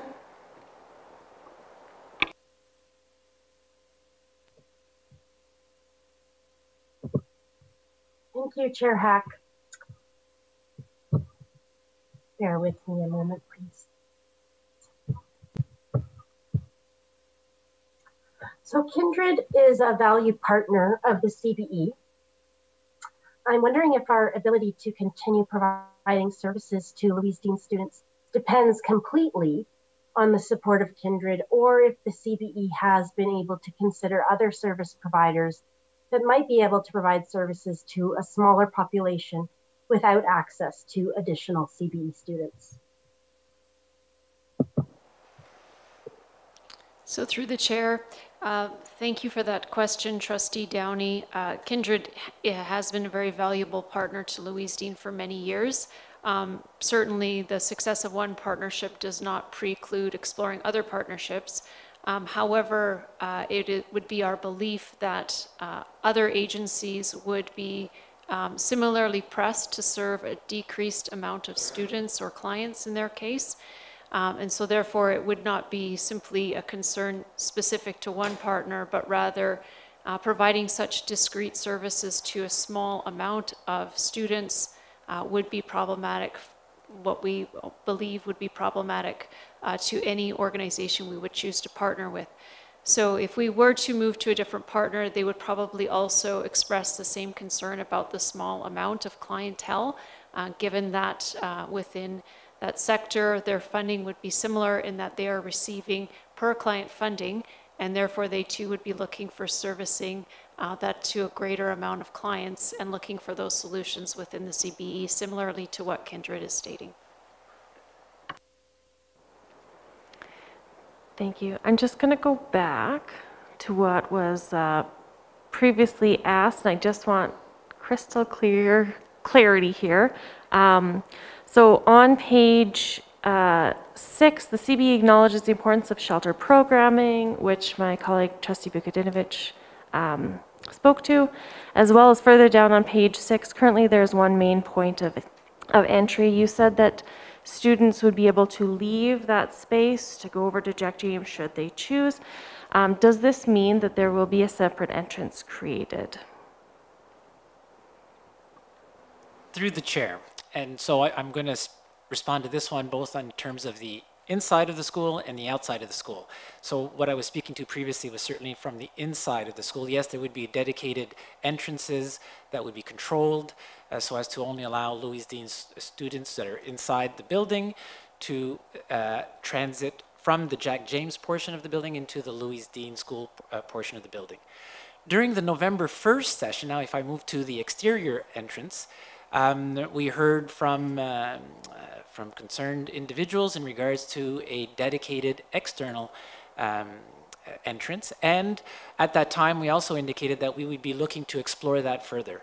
Of course, the drawing, the plan that you saw before you on November 1st is just a concept at this time. I do like to underscore that because of the fact that, of course, a decision has not yet been made, and so we cannot be in a situation where we're presupposing the outcome and investing time and effort to prepare drawings and specifications on something like this, but this was a concept. Having explored that possibility of a dedicated entrance, I'm pleased to say that we are in a position to be able to ensure that that happens from an exterior perspective as well. And in fact, just as a little additional bonus, the location of that entrance comes with a stairwell that's already in place and would allow students on the first floor of the Louise Dean School to then also transition to the second story of the Louise Dean proposal without having to transition through the Jack James High School common areas as per what had been proposed on November 1st. So that stairwell actually makes for a nice link between the second floor and the first floor, in addition to including that external entrance. And one follow-up. Does this include, and maybe I didn't see it on the original plans or just wanted to ask that question, does that include dedicated bathrooms for the mothers of the Louise Dean program? To the chair, correct. Yes, there are washrooms within the Louise Dean School for staff and students. Thank you. Trustee Vukadinovich, go ahead. I'm just wondering if, so pages, I believe it's 164 to 167 of the report have illustrations. And again, I appreciate that these are not final drawings, but just sort of initial just ideas. But when you say there is room for an external door and an internal door, both actually would help me. Do you have a rough sense, or could you show me on those diagrams where I would look to see where the external door would go and where the internal door would go? Because part of my challenge to understanding this is when I look at the diagram, the main floor offerings are on the northeast corner, and the top floor offerings are on the southwest corner. So I'm not quite, I just need help picturing how they're connected and separated from the rest of Jack James High School. Through the chair. So the orientation of the drawing does lead to confusion. The rightmost portion of the drawing is actually the north, and the leftmost portion is the south, so that means the top is west and the bottom is east. So now if you're looking at the drawing that has the first floor, indicated on it. There is, in the top right-hand corner, that large purple box. And let me just have a quick look here again. You will see in the bottom left-hand corner of that large purple rectangle, in the gray, there is a stairwell there. And there's an existing exit and entrance. There are two doors. If you're able to zoom in, you will see that. That is the proposed location for the dedicated entrance to the Louise Dean School that would allow immediate access into the first floor, or going up the stairs, and then if you go to the next drawing that shows the second floor, there is at the top of that stairwell, you can see the stairwell, which is sort of like in the middle, and to the left now on that drawing, you can see the purple Louise Dean section. Well, if you look at the stairwell, the concept here is that we would have a connection that would be, or essentially we'd put up a wall so that we would not allow, we would disconnect that stairwell from the remainder of the Jack James School and have that stairwell then connecting directly over to that leftmost portion of the Louise Dean second floor. I hope that helped make sense. Thank you. Trustee Dennis, go ahead. Thank you so much. So I have a couple of questions just in understanding, I guess, stability. We know that this conversation has, began in early 2019 around, transitioning Louise Dean to a different location.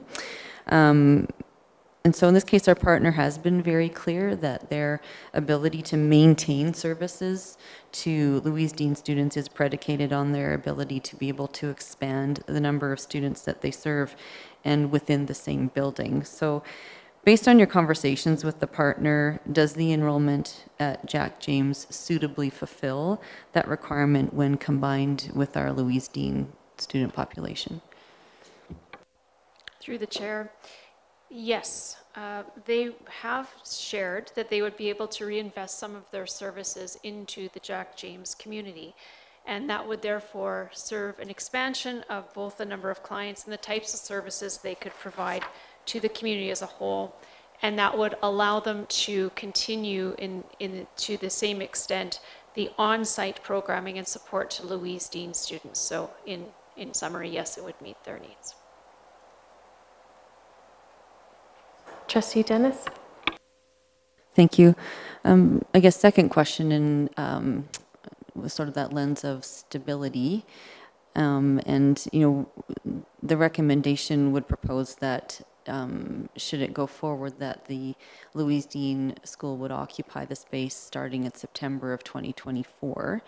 So in terms of timing for the proposed construction to prepare the location for Louise Dean and make the modifications necessary to accommodate their needs, with the impact of possible labor shortages and maybe challenges of getting materials in time.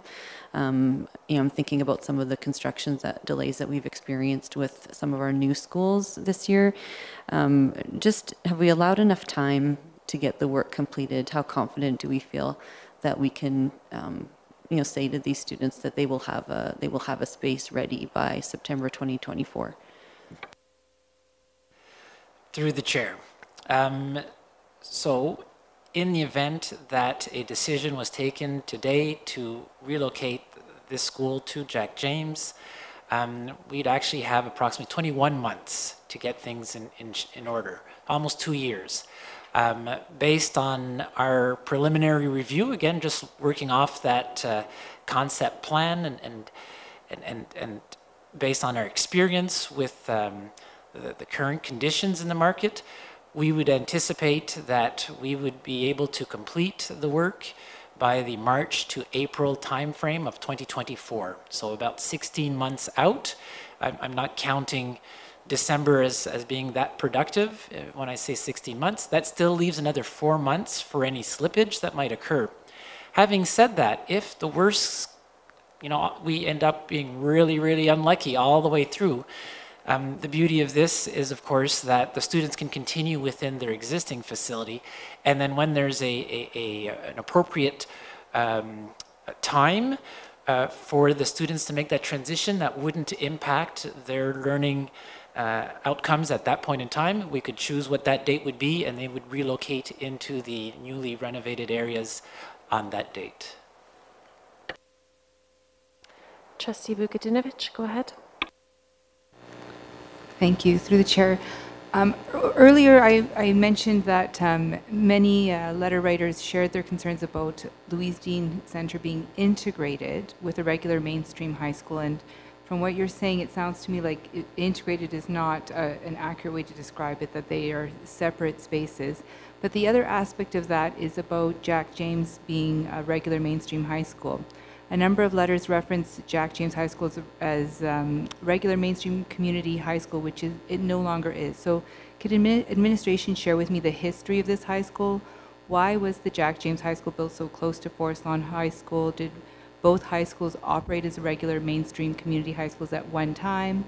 When did Jack James High School change over to serving a population of students with unique needs who are best served with a small, specialized setting to fully nourish their gifts and meet their full potential? So through the chair, Jack James was originally built and set up as one of 3 integrated occupational program, which was called IOP schools, now called Knowledge and Employability, or K&E. And so this served to provide vocational programming and high amounts of CTS programming to the students at that site. It also facilitated small class instruction as a result of the IOP and the CTS programming. Of those 3, Jack James is the only one that remains, and it still serves those needs, although it has expanded and continues to retain the high levels of CTS and K&E programming, but also serves to support academic and other complementary courses. So some students from Forest Lawn do attend Jack James High School for some courses, and vice versa. So there are students who do so. This is based on student desire and their choice for programming, and certainly that occurs to some extent in other areas of the city as well, where schools are in close proximity to each other. And again, really looking at this as a way to support both communities, but I'd say for Jack James, it really has maintained that K&E programming with the emphasis on CTS, and really has grown to become a very important facility for students in a way that provides wraparound services and care for students with great needs. Trustee May, go ahead. So I understand that Jack James has an award-winning preschool. The report states that Louise Dean would continue to have a daycare, and both of these would be separate entities. But just to confirm, will having the daycare on site take away any current spaces or resources away from the current functioning preschool? Through the chair, so no, it would not. So we've taken great care in our preliminary planning to ensure that the award-winning childcare program at Jack James could continue. It certainly benefits the students of Jack James who participate in childcare courses to receive high school credit, and it benefits the community as a childcare provider. So any childcare that would come along with a proposed relocation of Louise Dean would create an additional childcare site specifically for Louise Dean students. Thank you. Trustee Vukadinovich, go ahead. My next question is around the disparaging comments directed towards the community of children, youth, and families connected to Jack James High School. And these are comments I have read in the media and heard at the public meeting in early November, and that I received as a trustee. As a trustee for the area, I have met Jack James High School students, and I have also met Jack James High School parents, grandparents, and guardians. And my impression is that Jack James High School is known for having some of the most polite, most kind, and most thoughtful high school students in Alberta. Yet despite my very positive impressions, a number of letter writers wrote that Jack James High School is known for bullying, violence, and drugs. Was this perhaps true of Jack James High School at one time, but not true anymore?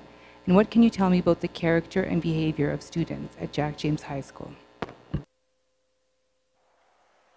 Through the chair, so we appreciate hearing the comments that you have made and the reflections, because they certainly align with how we view the staff and the students and administration at Jack James High School, and also how they view their school community. All staff members there work really closely with each student to provide that individualized support and really focus on providing safe and caring learning environments and other supports for the students who attend the school. So Jack James is an environment where students are welcomed and supported each day as individuals and are really supported as well on their journey to high school completion. So I would say that your impression of Jack James would be the same as what the school community sees themselves as. Thank you. Trustee Dennis. Thank you very much. I guess, certainly the decision before us today is the possible closure for relocation to Jack James for Louise Dean, but Jack James community is going to be a receiver of this community should this recommendation move forward. And so I don't want to, neglect thinking about them as well. We know that regular attendance at Louise Dean is roughly 10 students at any given time.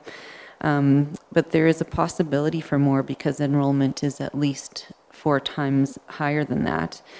And also considering the impact on the Jack James community, how do the planned renovations account for typical and possible attendance of Louise Dean students, while also ensuring that Jack James student learning will not be adversely impacted by the modifications to their building?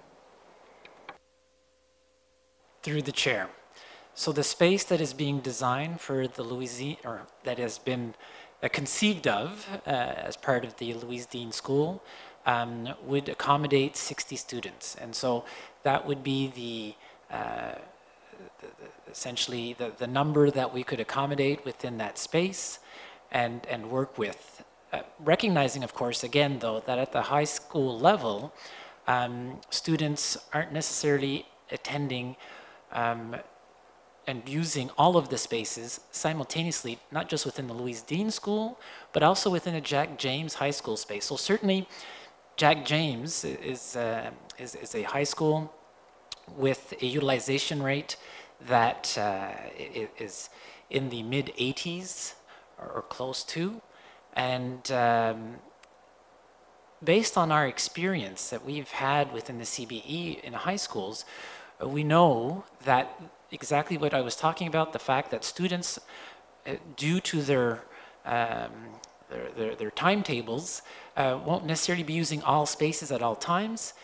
There is space to be able to take from the existing building and include the Louise Dean School and still be able to continue to offer everything that Jack James has within the space that remains. Essentially, like we would all do, when you have more space, you look to make maximum use of it, whether that's in your home or a principal within their school. They will obviously fill the entire space that they have to maximize the results for students. And now it's just a matter of having to adjust to things being moved around, but those things will still be there. Those offerings that were previously within the Louise Dean spaces, as part of the proposal that was shared, the concept that was shared on November 1st, you'll have noted that there were orange boxes that were identified, and those were areas where we're renovating Jack James spaces to recreate features that they were giving over to the Louise Dean School and now needed to be recreated within the remaining space. And so through that, both Louise Dean School students can be accommodated, and even if we find that suddenly there's a resurgence in pregnant and pregnanting teams or a large number that decide to attend at the same time for whatever reason might happen, we would have that capacity within that proposed location. And in the Jack James School, all of the programming that they had access to previously would would be recreated if any of that happened to be located within the Louise Dean School's portion within their existing school, and that space needing to be used a little bit differently, certainly a lot more intensely than it was in the past, and probably as a result not left vacant as often as potentially happening now. Next, we'll go to Trustee Downey, if you want to turn on your camera. Thank you, Chair Hack. So in the compliance report on page 3, there's the suggestion that if this motion moves forward, that it would be financially responsible for the CBE to declare Kensington School surplus. And I'm wondering, would the CBE be unable to sell the Kensington School for a monetary gain if we are instructed to keep the building for other uses as directed by the Ministry of Education? Through the chair, the Minister of Education, through the powers invested in her under the Education Act, has the ability to direct school jurisdictions in certain regards, and certainly this is one area where that might be a consideration that she might have, and choose not to follow the recommendations of the Calgary Board of Education. Certainly only time would tell as to what she would choose to do in that regards. Trustee Vukadinovich, go ahead. Thank you, Chair Hack. I'm going to bring it back to the financial aspect of it a bit. Sorry, we keep jumping around from topic to topic, but we have a lot of questions. So I understand that the required renovations and the financial aspect is a factor, but not the main factor, because the main factor is that Kindred, the way they're funded, they're looking for an opportunity to be able to serve a larger number of students, and that's the main driver. But going back to the financial part of it, in the comments, I heard a number of stakeholders reference that the CBE has $40 million in capital funding that could be used to repair the Kensington site. I would like additional clarity around this. What is the size of the CBE's capital reserves? How much of it is available for discretionary spending? And what competing interests does the CBE have for existing capital reserves? Does the CBE have any other outstanding repairs and maintenance? So through the chair, the Board of Trustees has recently approved the audited financial statements for the year ending August 31st, 2022. In that document and at that time, the CBE's capital reserves are listed at $49.881 million, so just shy of $50 million, which admittedly sounds like a fairly significant amount.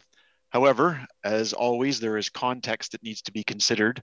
So of that $50 million, approximately $22 million is related to various capital project carry forwards. So that's capital projects that are currently underway in that school year and have been, the projects continue into the current school year. So of that $50 million, approximately $22 million relates to that, which leaves a net balance of approximately $28 million. You will recall that the Board of Trustees recently approved the use of up to $8.6 million of capital reserves to support the fit up or the commissioning of the North High School. So that $28 million is now more like $20 million. You'll also know that in our school capital plan, we have a request in for another high school and another middle school. Should those come to pass, the fit up costs or the commissioning costs for those schools is probably in the nature of around $12 million. So your $20 million is now down to about $8 million. I would also then offer that within the next decade, we know that approximately 70% of our 250 schools will be more than 50 years old. So that deferred maintenance that we were discussing briefly previously is ever present consideration, and having sufficient dollars in our capital reserve to address the unanticipated impact of having a large number of very old buildings is important. We're also aware that the federal government has committed to a net zero target for carbon emissions by 2050.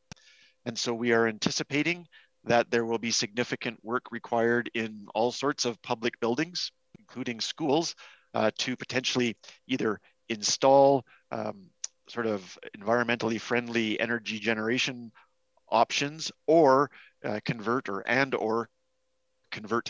carbon-based heating systems and whatnot to something that's more sustainable. So there's significant costs there.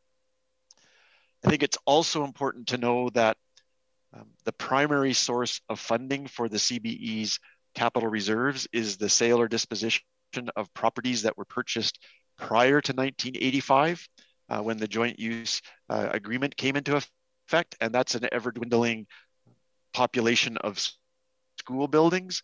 So, while we have had some dispositions over time that have tended to bring our capital reserves up, that's not an ongoing and continuing source of funding.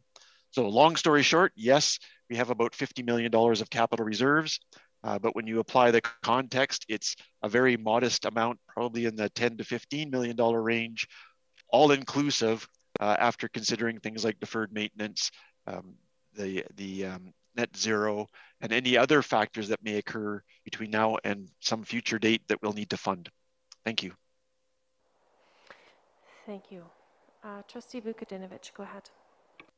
Thank you, Chair Hack. Another finance-related question.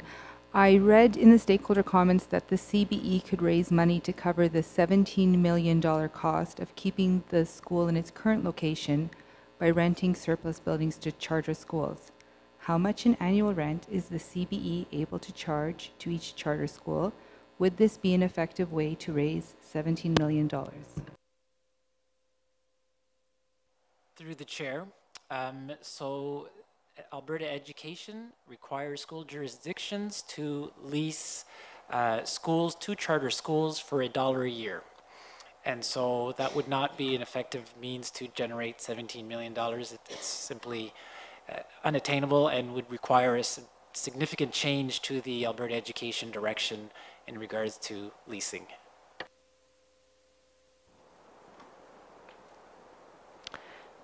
Trustee Dennis, go ahead. Thank you. Just want to put our focus back on the students in the Jack James community. And so this recommendation does see Kindred staff and possibly other services offered on site. Just wondering, how do we see this benefiting Jack James students? Through the chair. So with this proposed relocation, Jack James students will continue to benefit from the learning supports they currently have in place, because I know we've already mentioned what a stellar staff and site Jack James is already doing to serve the community. But there will be benefits. There could be some educational benefits where Jack James would have opportunity to participate in some courses, should that be appropriate. But the biggest benefit would be the addition of Kindred and their services, and potentially Alberta Health Services as well, to be able to provide those services to a greater amount of students. So in the case of Jack James, they would be able to work with students and certainly providing the supports that they have in place for Louise Dean students, and looking to support that in the larger Jack James community as well. So that includes social supports, financial literacy, success coaches, and support with cultural diversity. And so these would allow for some of our Jack James students to benefit from those services that Louise Dean students would. And certainly many of those are opportunities that could benefit a broader school community, no matter where it is. But for the situation with Jack James as well, given that it is a high school environment and it allows for students to participate in programming, we also had recognized that our current Louise Dean site didn't provide the opportunity at this time for co-parenting opportunities for dads or partners to be present. And so part of the benefit that could occur to Jack James would be if it was, again, an individual situation that made sense for that individual and for the school, for a father to be present and be part of the Jack James community, that would allow them to, A, participate in the programming I just mentioned, but also could participate in co-parenting opportunities, which are certainly in the long run usually in the best interests of the student and the parent. Trustee May, go ahead. Are you able to speak to community or neighborhood resources that are available to current students? Are there any programs, buildings, facilities? Yes, through the chair, there are quite a bit of neighborhood resources around Jack James School. There is an Awo-Tan Parent Link Center, and that is very close by, and is parent education and early childhood development services for both parents and children. There is a Triple P positive parenting program, and that provides outreach services, home visits, emergency food hampers, and court support. It also provides healing circles and services for men and women, and youth mentorship services. Very close by is the East Calgary Health Center, and this provides counseling, community health, immunization, early childhood and perinatal health. It has a neonatal transition team, postpartum community services, preschool oral health, and well child services. And beyond those sort of social supports, also within the community, there's the Bob Bayhan Aquatic and Fitness Center and the Forest Lawn Library.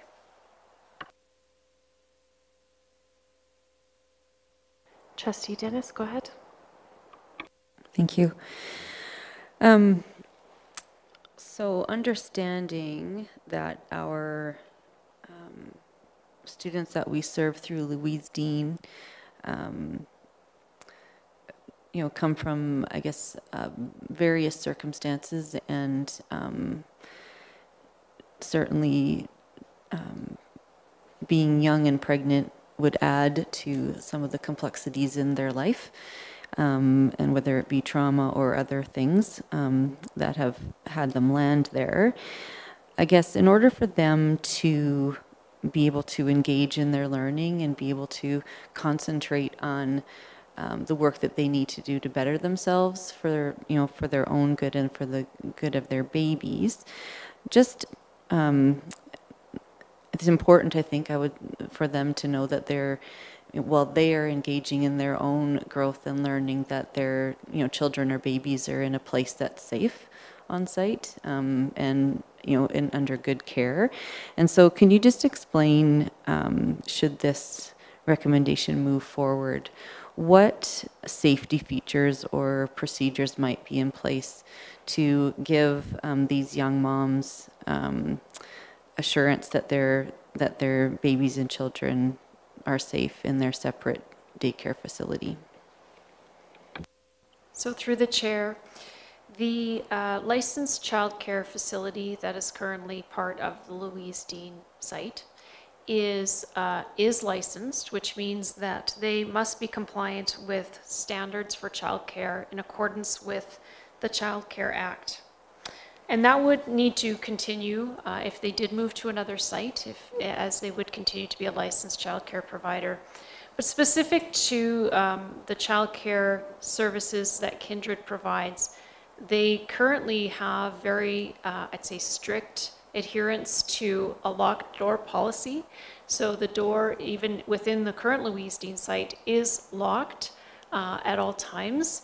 And the only access to the children are with that particular mother or parent at Louise Dean currently, or by written permission for someone else, such as a grandparent, to take the child at that time. That's not even afforded to the staff at Louise Dean to be taking those children out of the childcare site, again, because it's a licensed childcare facility. So that would be the same model that would be utilized at Jack James, would be to ensure that there is that locked door and that it is only the parent who has access to the child unless they've given written authorization for someone else to do so.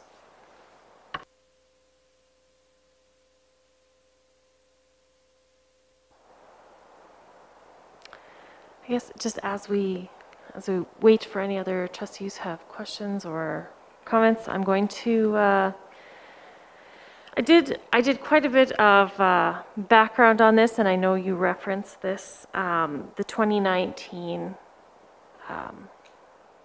reports that were done in relation to this. So on our public web page, as part of my due diligence when considering this, there's a whole page on accommodation, planning, and engagement for the possible relocation of the Louise Dean Center. On there are fulsome documents about public input and other documents provided there.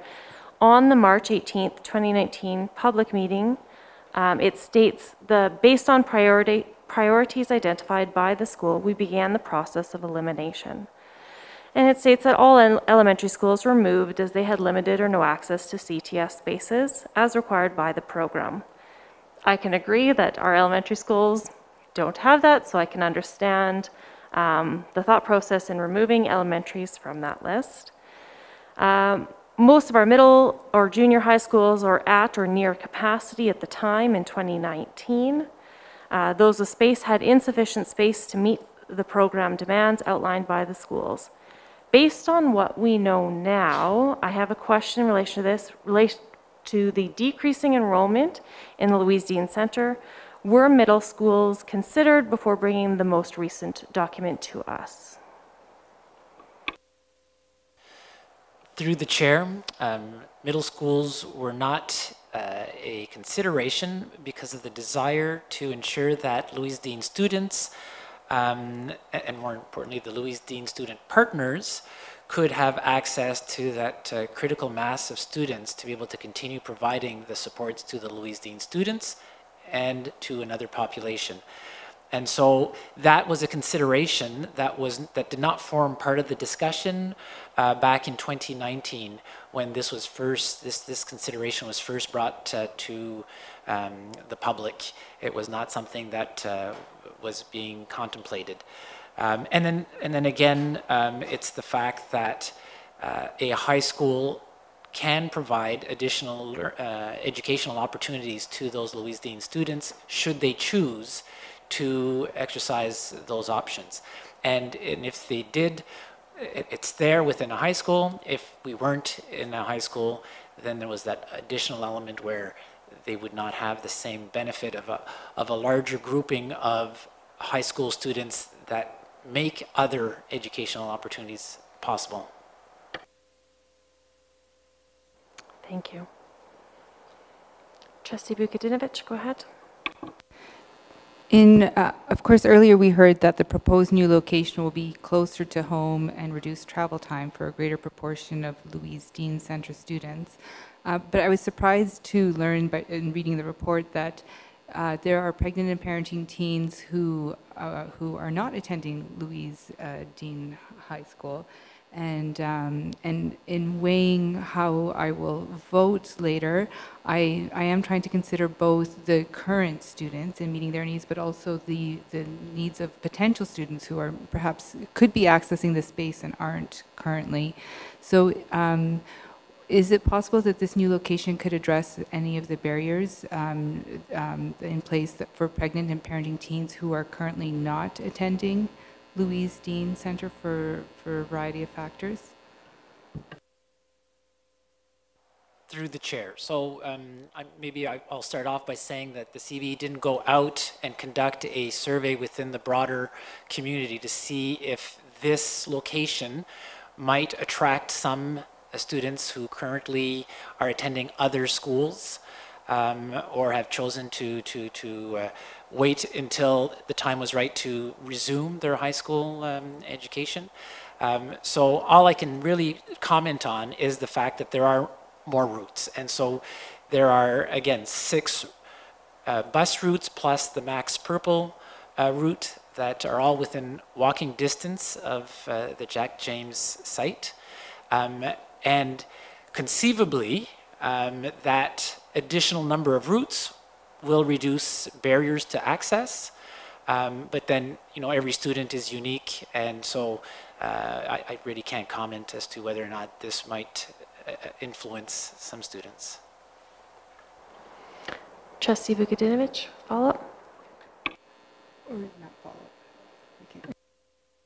Thank you, Chair Hack. So this one isn't a follow-up. I wanted to go back to the space conversation that we were having earlier. So when I look at the illustrations on pages 164 to 167 of the 172-page document, just seeking some clarity, are the 3 new classrooms envisioned for Louise Dean Center on the 2nd floor an addition, or does this space already have 3 existing classrooms? And if it is an addition, would this impact a shop on the main floor? Through the chair. So within the concept, on the 2nd floor, as you accurately identified, 3 classroom spaces. 2 of those are pre-existing. The 3rd that is being proposed to be created would be taken from the mezzanine of the auto body shop below it. And so that would mean that as part of the investment, there would be need to invest in the auto body shop to relocate some pieces of equipment. But again, the auto body shop would be able to continue to offer everything that it has previously within the space that would be reconfigured so as to allow that mezzanine to become a classroom.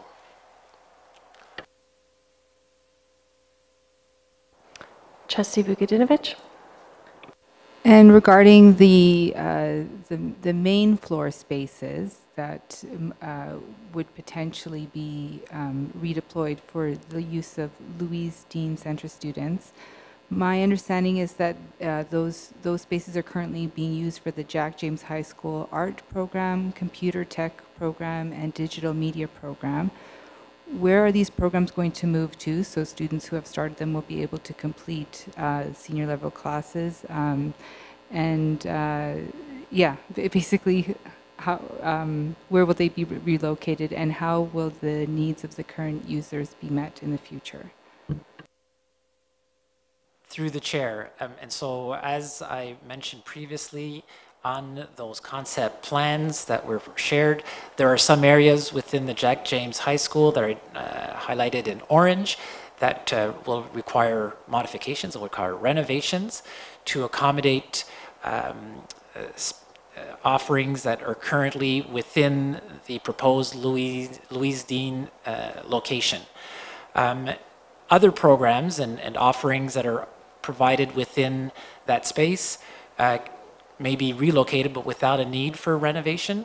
But ultimately, the Jack James programming does not change as part of this.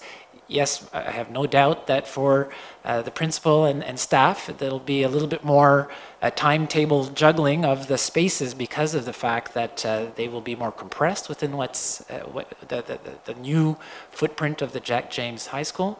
But the intent is to ensure that they continue to be able to continue offering everything that they currently offer to their students. Sorry, and I would just add as well that right now there are, again, because it's not at full utilization, although it's being well used, some of the spaces that are being used are flexible learning spaces for students.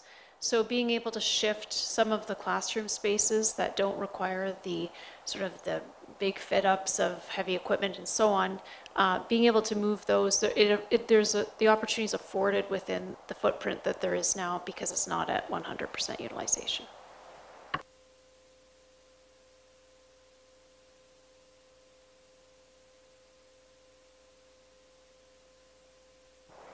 Trustee Vukadinovich?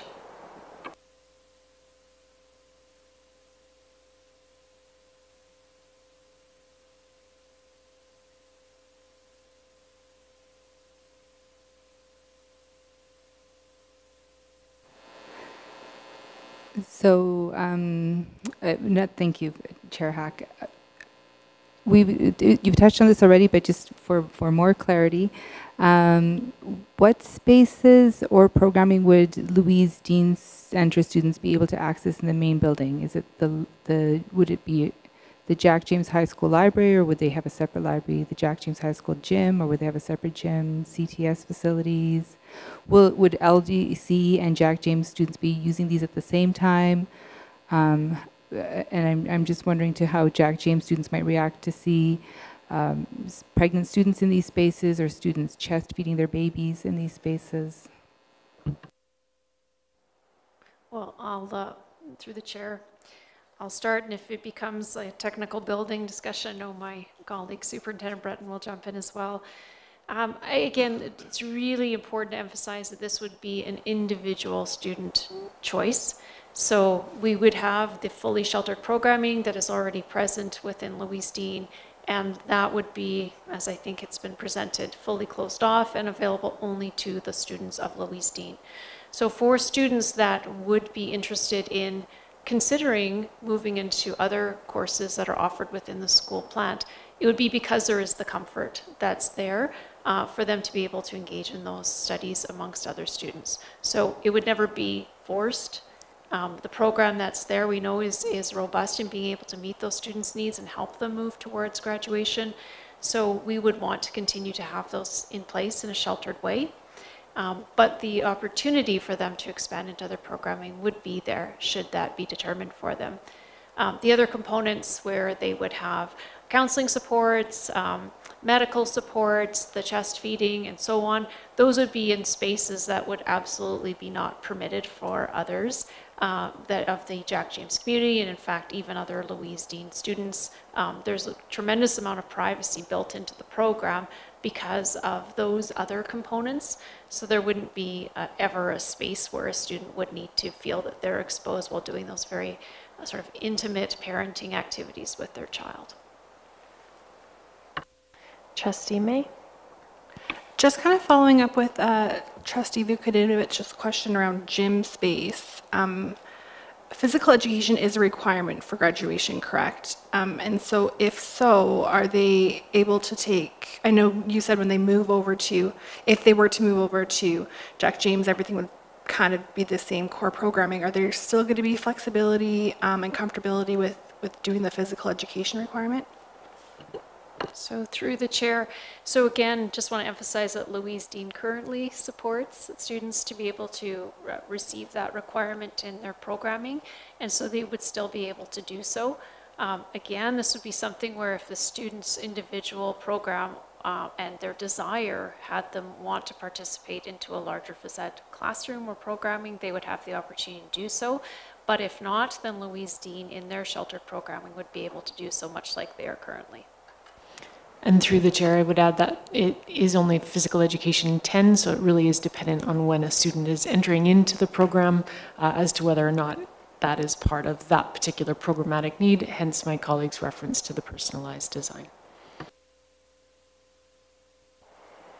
Trustee Vukadinovich?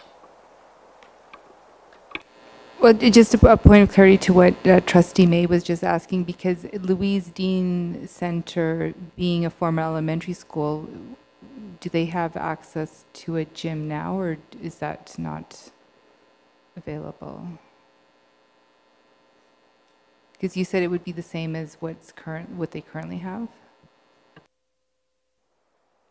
So through the chair, the programming would be the same. So it may not be the same spaces, right? But there would be flexible programming spaces for students within the Jack James site, within their sheltered space, that they would be able to have enough space to be able to meet the requirements of their grade 10 phys ed program, should they need it through the Louise Dean sheltered programming. So that is what is currently happening at Louise Dean in the Kensington site, which is a space that is quite condensed on a small elementary site, would not have the same access to a large phys ed program like a larger high school. So the Louise Dean staff has been very supportive in being able to help those students get their grade 10 phys ed credit in order to move them to graduation. That sort of creative programming would be allowable. Also, just to keep in mind that there's a lot of flexibility, no pun intended, in trying to support the students with their learning, given that many of them are pregnant or in a postnatal phase and they're engaging in that learning and support. So it's a fairly individualized programming that is modified to what they're capable of, and certainly looking at, for all of our students, what are the outcomes required in the Phys Ed 10 program, and how can this be met to individually support that student in order to receive that. Trustee Vukadinovich? Another gym-related question. So from the stakeholder comments, I'm reading that the school gym is always busy for the childcare center program. So will, if the program were to move to Jack James High School, will there be an indoor gym space for babies and kids? Because I can appreciate what you're saying, that a high school phys ed 10 program with a few students is not the same thing as a whole class. But for the babies and kids in our cold winters, they appreciate that opportunity to run around. Through the chair. So similarly, we would not see a high school gym as an appropriate place for babies and toddlers to be running around. So with there, yes, the answer very clearly is yes. There is plans in the renovation, should it move forward, to accommodate the building of an indoor gym space for the babies and toddlers of the Louise Dean students. Trustee Vugadinovich. Thank you, Chair Hack. Another space-related question.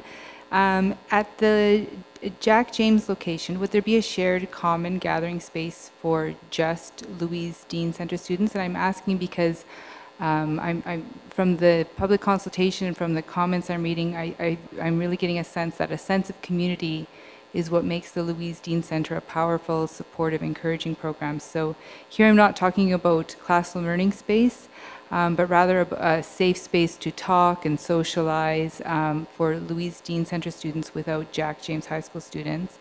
And if a social gathering hub is planned, where in the diagrams on pages 164 to 167 would this common social gathering space be located?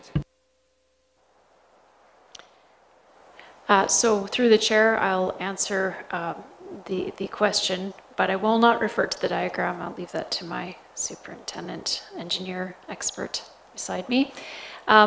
Yes, the short answer is yes. So it is expected that there will be flexible gathering spaces for Louise Dean students, albeit smaller, because of course it wouldn't be on the same scale as a large high school. So there'll be spaces designated for Louise Dean students on both floors, as Superintendent Breton did point out. And certainly these spaces are large enough to house an area for Louise Dean students to gather. Additionally, there's going to be spaces where students in Louise Dean can gather where they access their meals. Certainly some of that informal gathering may occur also in their childcare and feeding spaces when they're engaging in that activity. But it is also important to acknowledge that the primary reason for Louise Dean students to be at Louise Dean School is to be in attendance of their classes. And so while we do recognize the importance of gathering areas at all of our schools and for Louise Dean, we want to also make sure we're balancing that with providing educational spaces for them.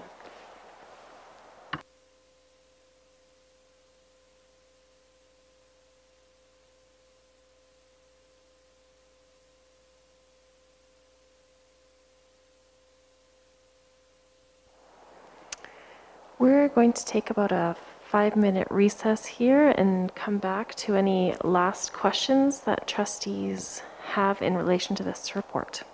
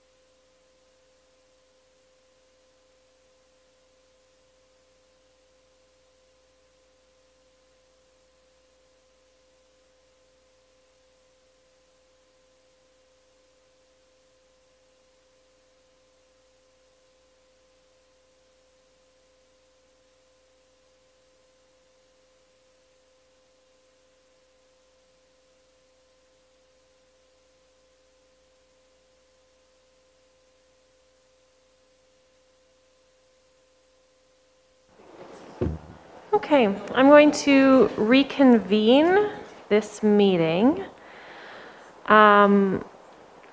Trustees with any questions or comments on the report? Trustee Vukadinovich, go ahead.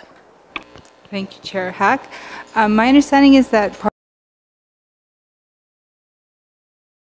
one of the many, many things that make it special is that the program offers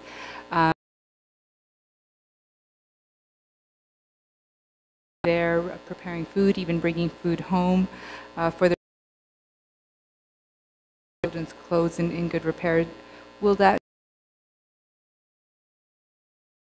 go?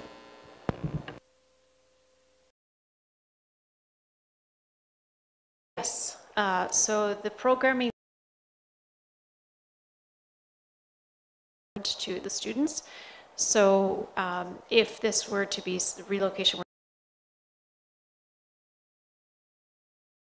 we'd be looking at making sure that, again, in the transition planning, we would be figuring out which courses are the most important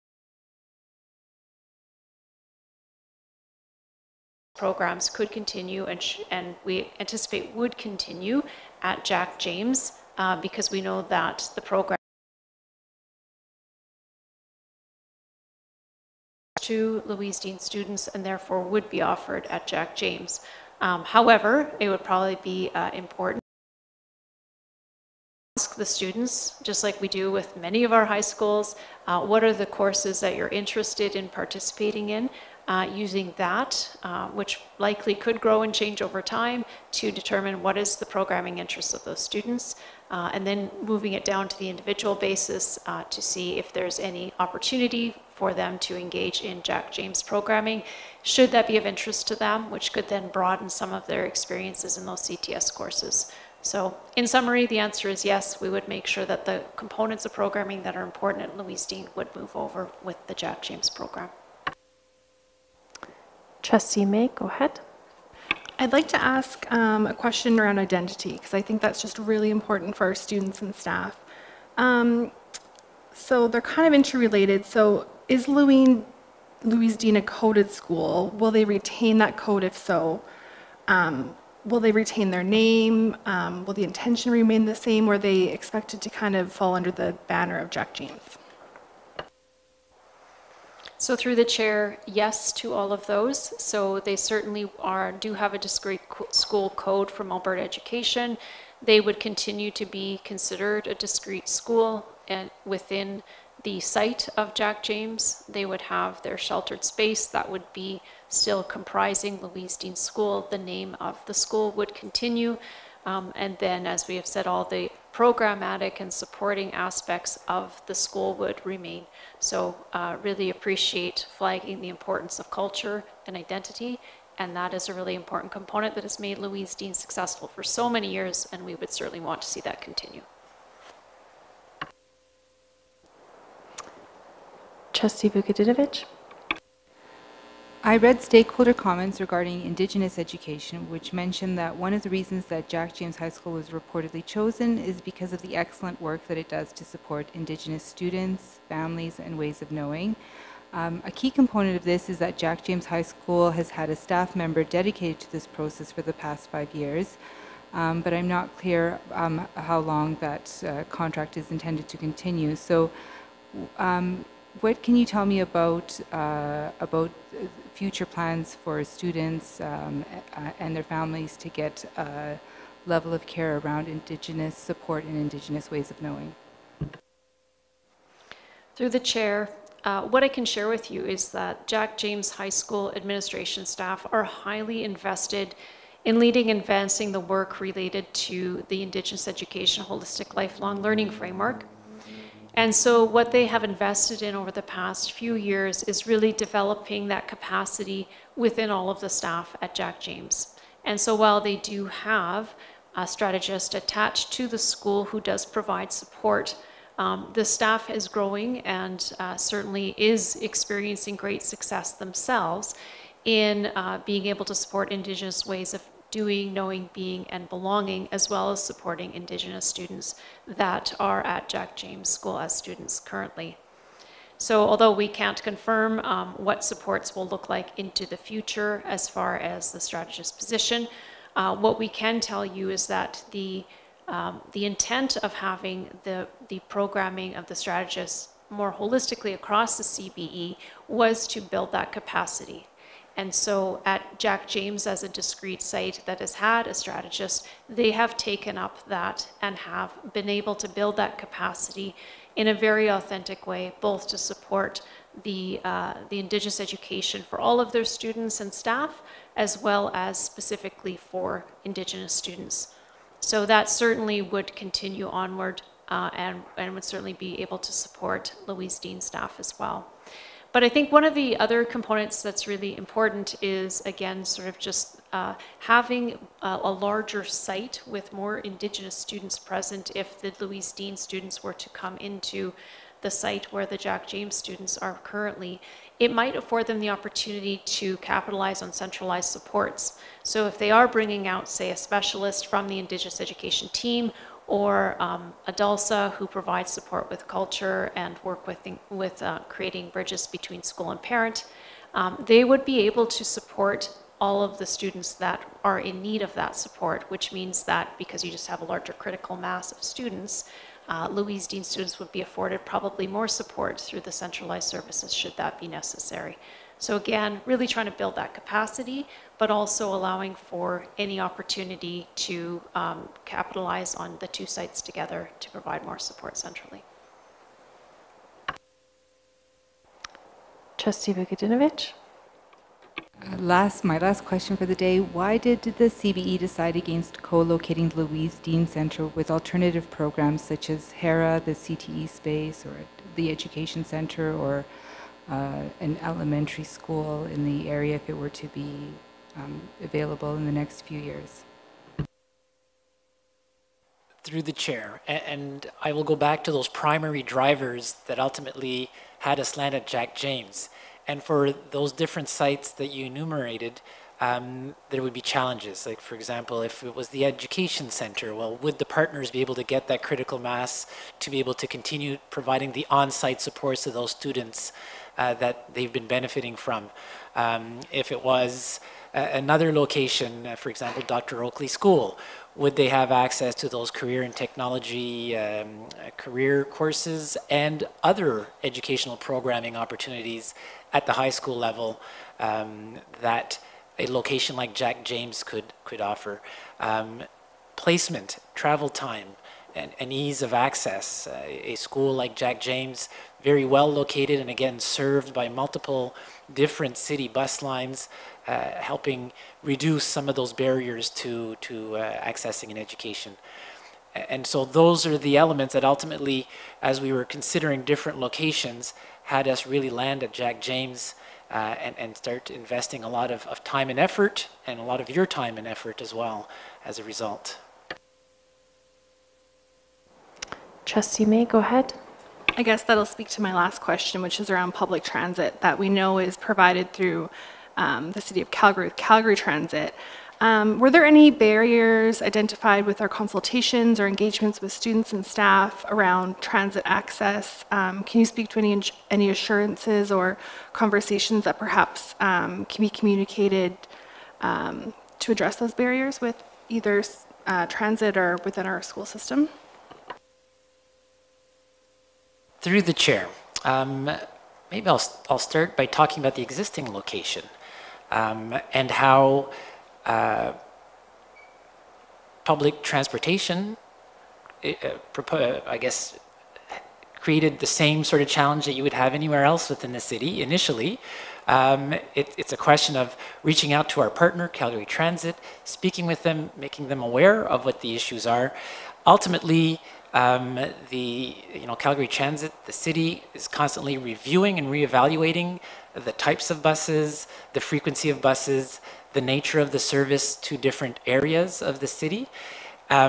We obviously can't direct the city to provide a certain level or have a confirmation that the level that currently exists will continue into the future, because naturally they must adjust according to the circumstances.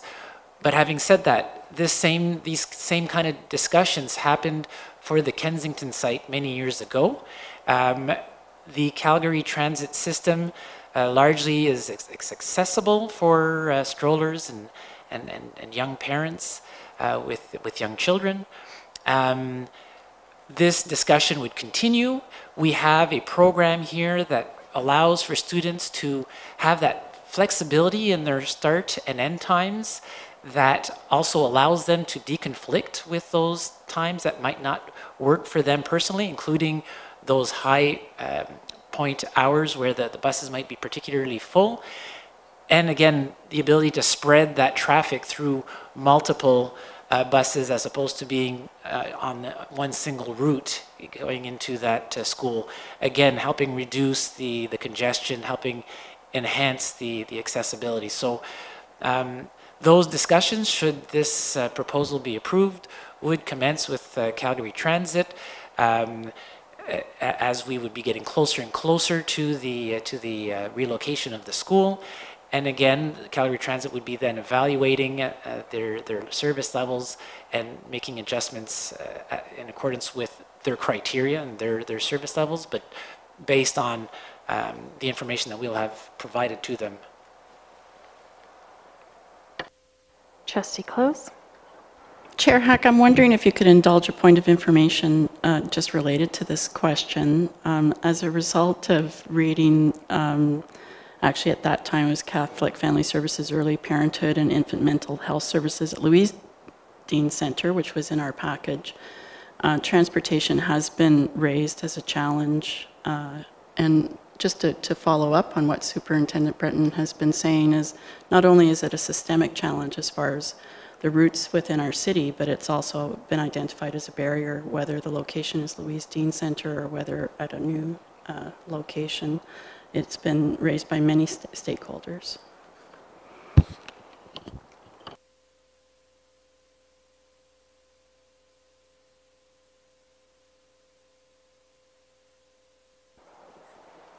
Thank you so much.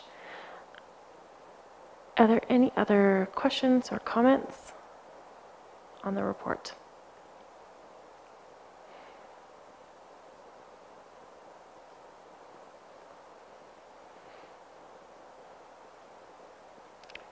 Seeing none, is there a trustee who wishes to bring forward a motion regarding this report? Trustee Close, go ahead. Sorry, yes, I do have one, and I guess I read it now. That pursuant to Section N10J of the board meeting procedures, which are ours, the Board of Trustees authorizes that no trustee shall speak more than twice for 5 minutes on each motion related to the Louise Dean School closure for purpose of relocation compliance report. Do trustees have any questions about the motion? The motion is that pursuant to Section N10J of the board meeting procedures, the Board of Trustees authorizes that no trustee shall speak more than twice for 5 minutes on each motion related to the Louise Dean School closure for purpose of relocation compliance report. Trustee Close, would you please open debate?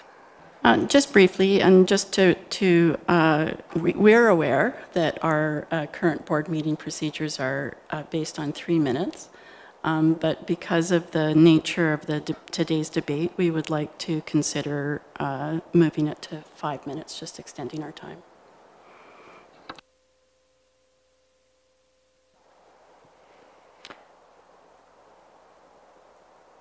Trustees wishing to enter for round one of debate?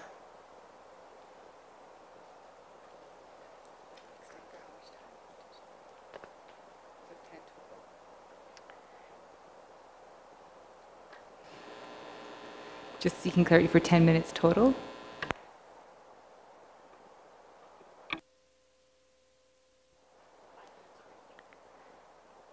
Oh, just 5 minutes for each round, I believe is the answer.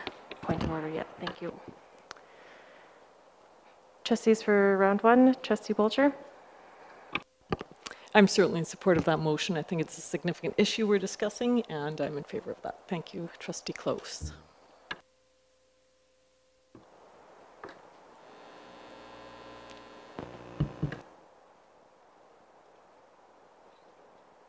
trustees for a second round of debate? Trustee Vukadinovich, go ahead. I only hope that an additional 5 minutes is enough.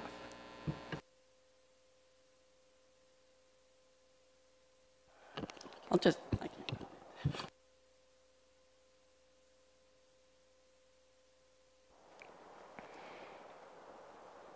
Any other trustees for round 2 of debate?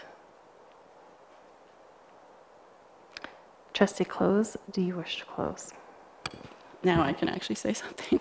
I think we all hope that we can do it within 5. It is going to be difficult, but I do encourage trustees to support the extension of the minutes that we're allowing ourselves. Thank you. Okay, I'll call the question. Those in favor of the motion? Trustee Downey? In favor. Okay, that is carried unanimously. The board will now consider the approval of the minutes for the November 1st, 2022 public input meeting. I would request a trustee bring forward a motion regarding the approval of these minutes. Trustee May? That the minutes of the public input meeting for Louise Dean School held on November 1st, 2022, attachment 1 to this report, are approved by the Board of Trustees. Do trustees have any questions about the motion?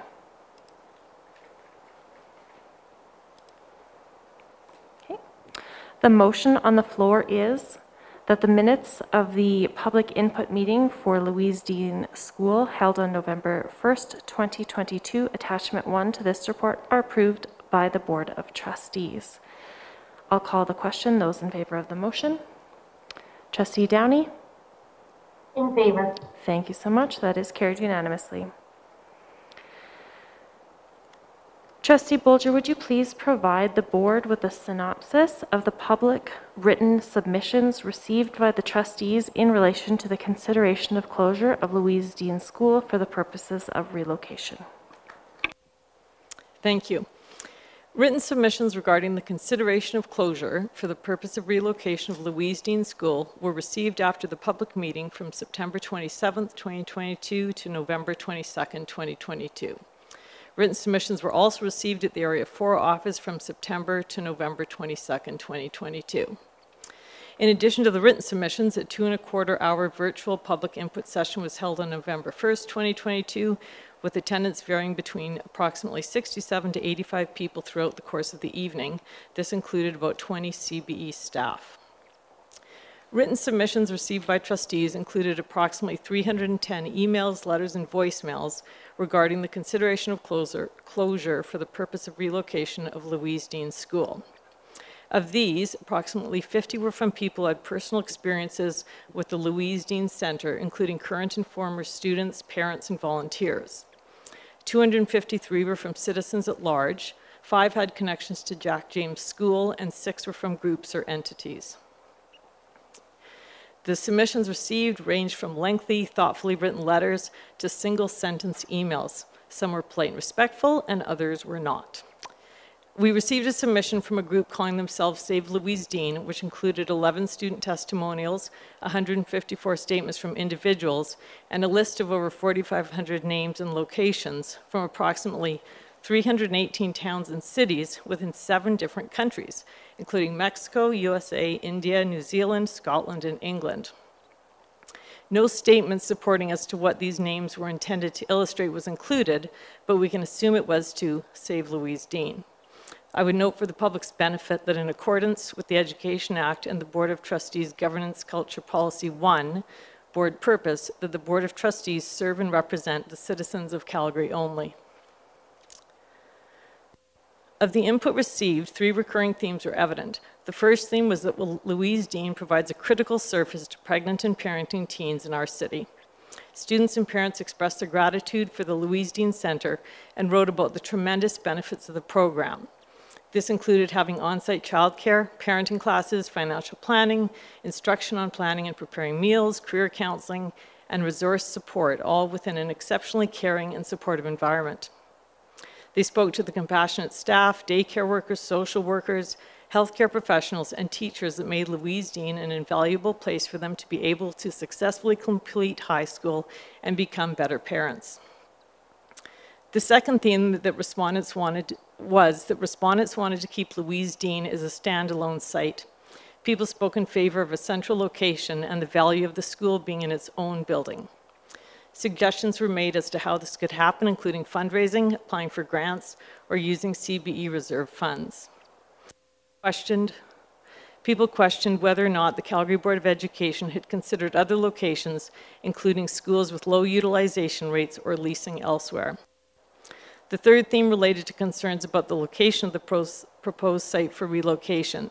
These concerns related to student safety, bullying, and transportation. There were a couple of misconceptions noted in the feedback. Some respondents thought that the Louise Dean Center was being considered for closure, which it's not. It's being considered for the purpose of relocation. While others thought it was moving to Ernest Manning, which it is not. It is being considered for relocation to Jack James High School. Thank you.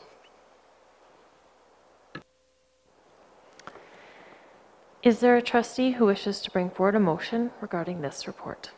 Trustee Close. Thank you, Chair Hack.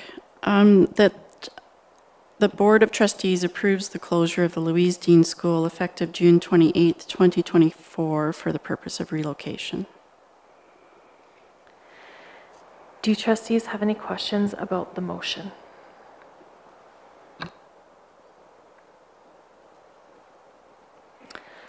The motion on the floor is that the Board of Trustees approves the closure of the Louise Dean School effective June 28, 2024 for the purpose of relocation. Trustee Close, would you please open debate? Thank you, Chair Hack. This is a tough one for all of us because we all deeply care about student success and student voice, whether we are trustees, administration, school staff, community social service agencies, students, volunteers, or donors. We each know the importance of commitment, compassion, and care for one another. Our decision-making process is based on a school closure process, and it's also based on the belief that all children can learn and deserve to be successful. It's based on our mission related to high school completion, our board priorities of academic achievement, equity, and staff and student well-being, and of course our values of students come first, learning is our central purpose, and public education serves the common good. Some of you are going to be personally alarmed, perhaps angry and hurt that I'm actually moving and supporting administration's recommendation, and you might not yet be able to hear my rationale. I haven't come to this decision easily. I have read all of the materials and spent time, a great deal of time, reflecting on what we heard from both administration and from our public. Although difficult, I very much appreciated reading the personal reflections of past and present students. It was a way to bear witness to the struggle and resilience and success. I also appreciated that Kindred interviewed past and present students during their redesign research. The importance of having a program focused on pregnant and parenting teens who are also completing their high school education was reinforced, and I know from reading the materials that CBE's commitment to the success of this program is strong and true. Louise Dean is successful because of our educators and also because of community service organizations, volunteers and donors, and of course because of the students themselves. It's a testament to the importance of relationships. This is also a program that exemplifies life in its fullest definition, and it tugs on all of our heartstrings, and so it should. I also know from reading and listening that not only do we need to maintain what is a successful program, we also need to find ways for it to continue to evolve. We need to ensure that students are supported and connected to the community resources they need to be successful to complete high school and transition to post-secondary or work. Learning is our central purpose, but we can't do it alone. We can design improvements with both privacy and security in mind. We can continue our support of working with community partners so that our vulnerable students can develop the skills to stand on their own, not alone, but connected and in community. Partnerships aren't always easy. We have different mandates, we have different expertise, we have different resources, and when partnerships work, it's like having the best dance partner ever. I think we've all seen a dance couple, whether it's ballroom or swing or freeform, where there's magic to the connection, to the steps taken together and apart, to the joy and the focus on the music. And I know we are on the cusp of even further magic with Kindred. Even more students will benefit as a result of how this partnership is being strengthened, and I'm positive that even more partnerships will be collaboratively created to support the success of teen parents. The values that rise to the top for me include trust, collective action, connection, and systemic change. We need to trust the experts, both educators and community service organizations, and we need to build our programs based on science and evidence so that we can continue to build connections and belonging. We need to partner, take collective action, focus on collaboration, and work together and reconnect vulnerable teens to community. I've appreciated the questions that trustees have asked. When I reread the public input, admin's report, and the Louise Dean student concerns gathered at 2 meetings, and Kindred's redesign findings report, I found my questions related to the barriers and challenges answered, thoughtfully and expertly answered. In order to sustain success and evolve the program, we need to have this program within a high school, a small high school. Jack James is the best choice for so many reasons: location, their unique and flexible programming, the culture of their school. I heard the concerns about the necessity of a standalone building, and it isn't financially viable or sustainable to have a standalone program. It is financially viable and sustainable and laser-focused on high school completion that we provide a sheltered component to the program within a high school environment. We know that we are in this together, that we are here to serve the common good, and that means success for each and every student every day throughout our school system. And we have to balance competing priorities in order to be fiscally responsible and maintain the uniqueness and wonderfulness of the Louise Dean School.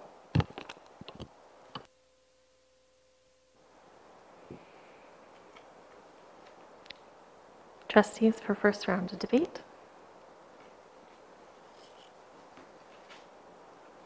Trustee May, go ahead. First, I want to thank Trustee Bolger for her fantastic job of summarizing the written input received. The process from hearing from those affected is so important. And I think just the sheer volume of responses, shared stories about how the Louise Dean program has changed lives forever is so impactful. And I think part of that is the biggest factor is the success of the program for so many years, for so many people, is the partnership with HS, Kindred, and the personal connection and commitments to each and every student. I think it's crucial to acknowledge the suitability environment that the current building and program's in. I want to remain confident that all students are in buildings that are up to date and suitable. I think this will be a continued conversation within the CBE and in Alberta as a whole as we address deferred maintenance. So we're looking at 50% of our buildings are over 50 years old. This is important. Our deferred maintenance dollars are also front and center quite often in these decisions.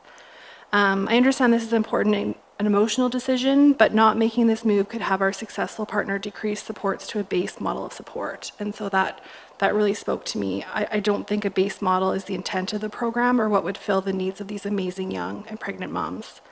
I'm really pleased to see the work with administration and Kindred to co-create a program in a new space that can focus on the well-being of young parents, including young fathers and our broader educational courses. I'm also really pleased that the relocation comes with a detailed concept and funding request to ensure that wherever possible, the intention, identity, and purpose of Louise Dean are maintained while still having Jack James function in his own successes. In hearing concerns around a safe environment, I do see the dedicated isolated spaces, safety measures, and the location is central to the southeast quadrant. And access to bus lines, although I am hearing through Trustee Close that perhaps a larger transportation issue might be in play. I think what speaks most to me is around services and what a community is. So I'm hearing about the neighborhood resources and how the community really is beyond the four walls of a school. I personally live quite close to the area for many years. My own kids had immunization and well checks at the East Calgary Health. We spent lots of time at the library and Bobahan Pool, and we found a community of support there. I would also like to point out that in 2022, the licensed preschool at Jack James was a recipient of the Minister's Award of Excellence in Child Development, which is a really big, important deal. And so to say the school and the area is unfit for children doesn't really appreciate the students and children at Jack James who currently attend and trust the preschool. But I do look forward to continued debate on this.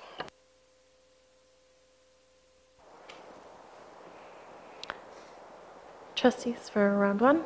Trustee Vukadinovich, go ahead. I understand the two main drivers for moving the CBE's wonderful Louise Dean Center out of its current location. And of the two, the biggest drivers that our health and social services provider can no longer afford to support their services for a shrinking clientele. And therefore, we're looking for a location where our service provider, Kindred, can serve the needs of additional students.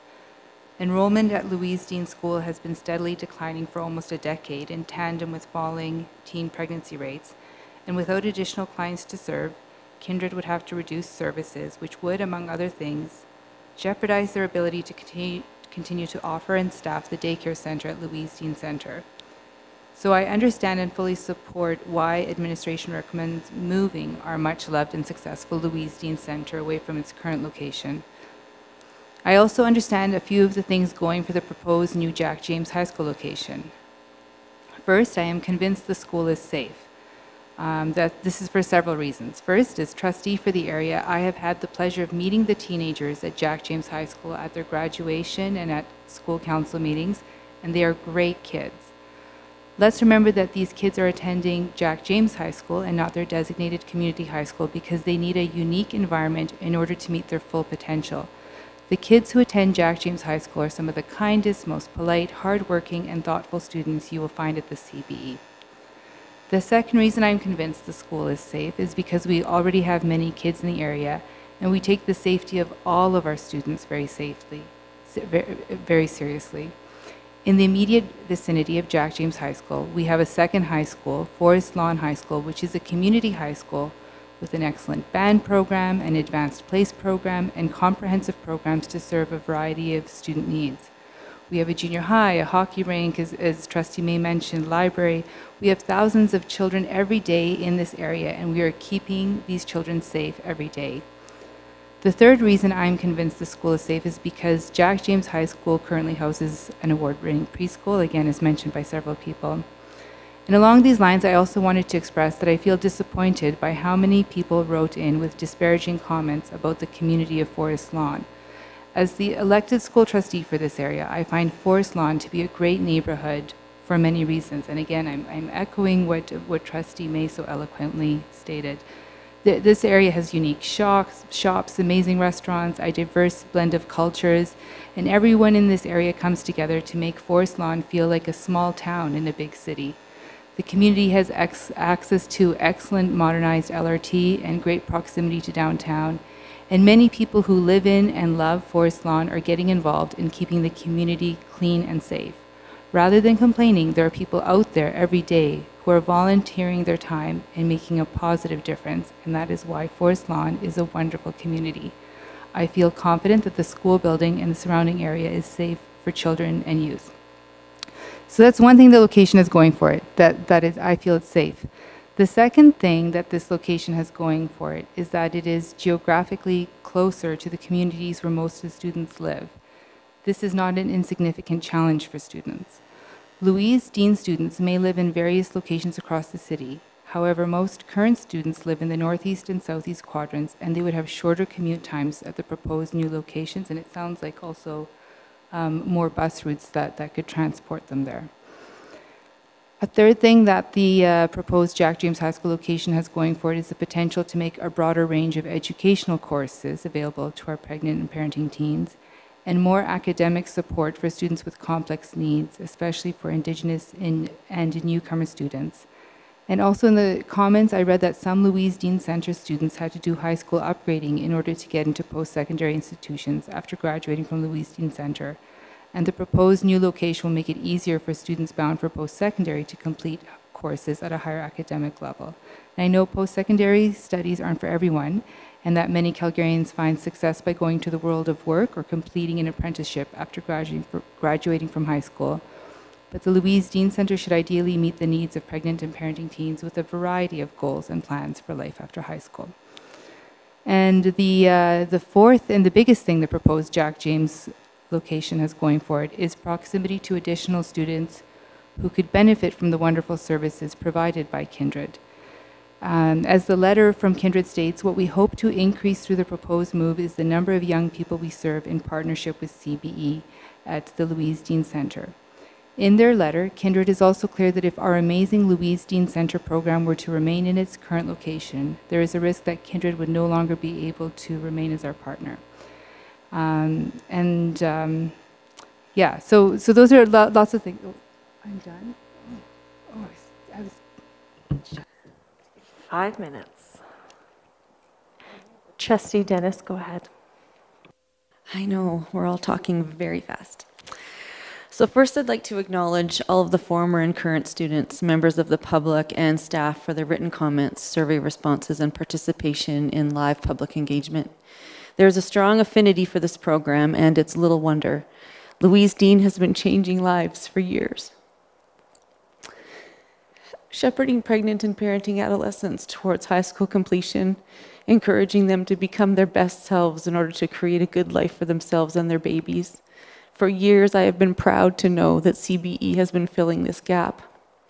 I'd also like to acknowledge our valued partnerships, whether that be Kindred, AHS, churches, or members of the community who have walked alongside the young ladies coming to CBE's door through Louise Dean, and to those who have supported in the background.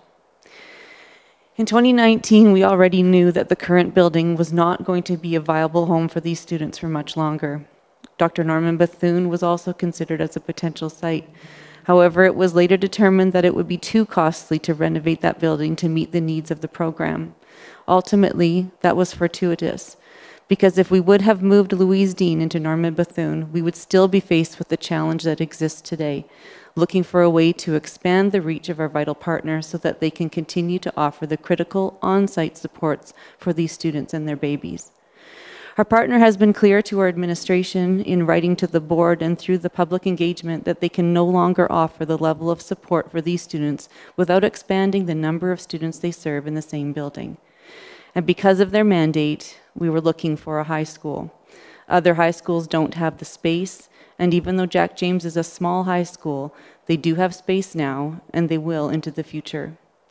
Most students enrolled in Louise Dean live in or near the community where Jack James is located. By placing this program closer to where students live and where they have better access to public transit, we are reducing their commute time and helping to remove a barrier to their ability to attend school, and attendance has an impact on student success. I look back through my notes from the public engagement session, and the word I used to describe statements made by Kindred was brilliant.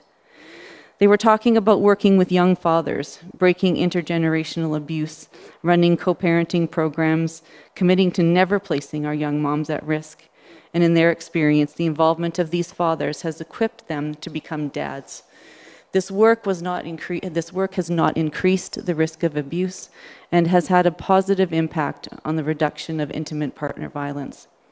I made a list of some of the items identified as important in the communication from those connected to Louise Dean or who care about Louise Dean.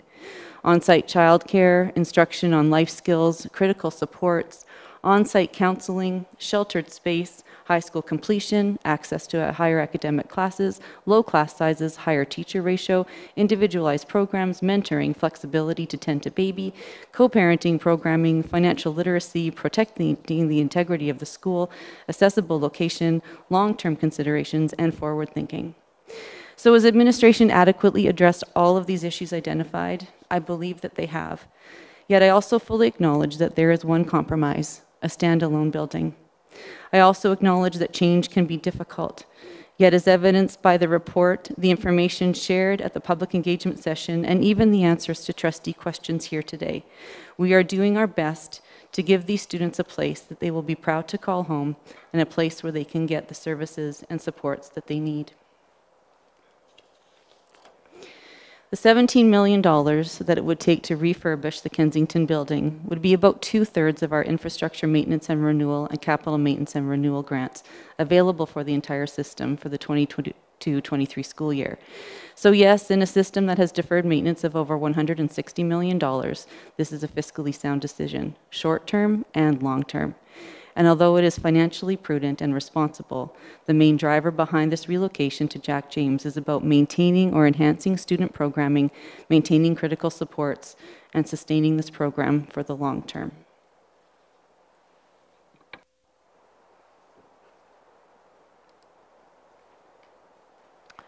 Trustee Bolger.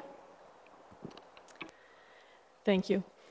The public input we received overwhelmingly spoke to the tremendous value of Louise Dean to its present and former students and their families. People shared how impactful attending Louise Dean was and how it allowed them to successfully graduate from high school and become better parents.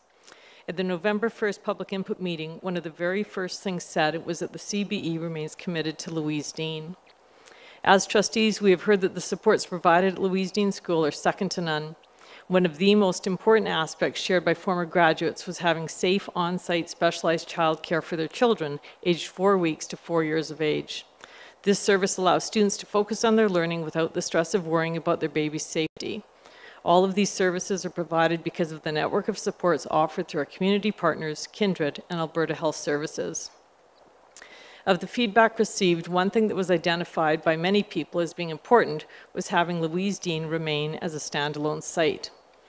The reality is that even if $17 million was invested into the Kensington School site, or the program moved to another standalone site for that matter, Louise Dean would not be sustainable.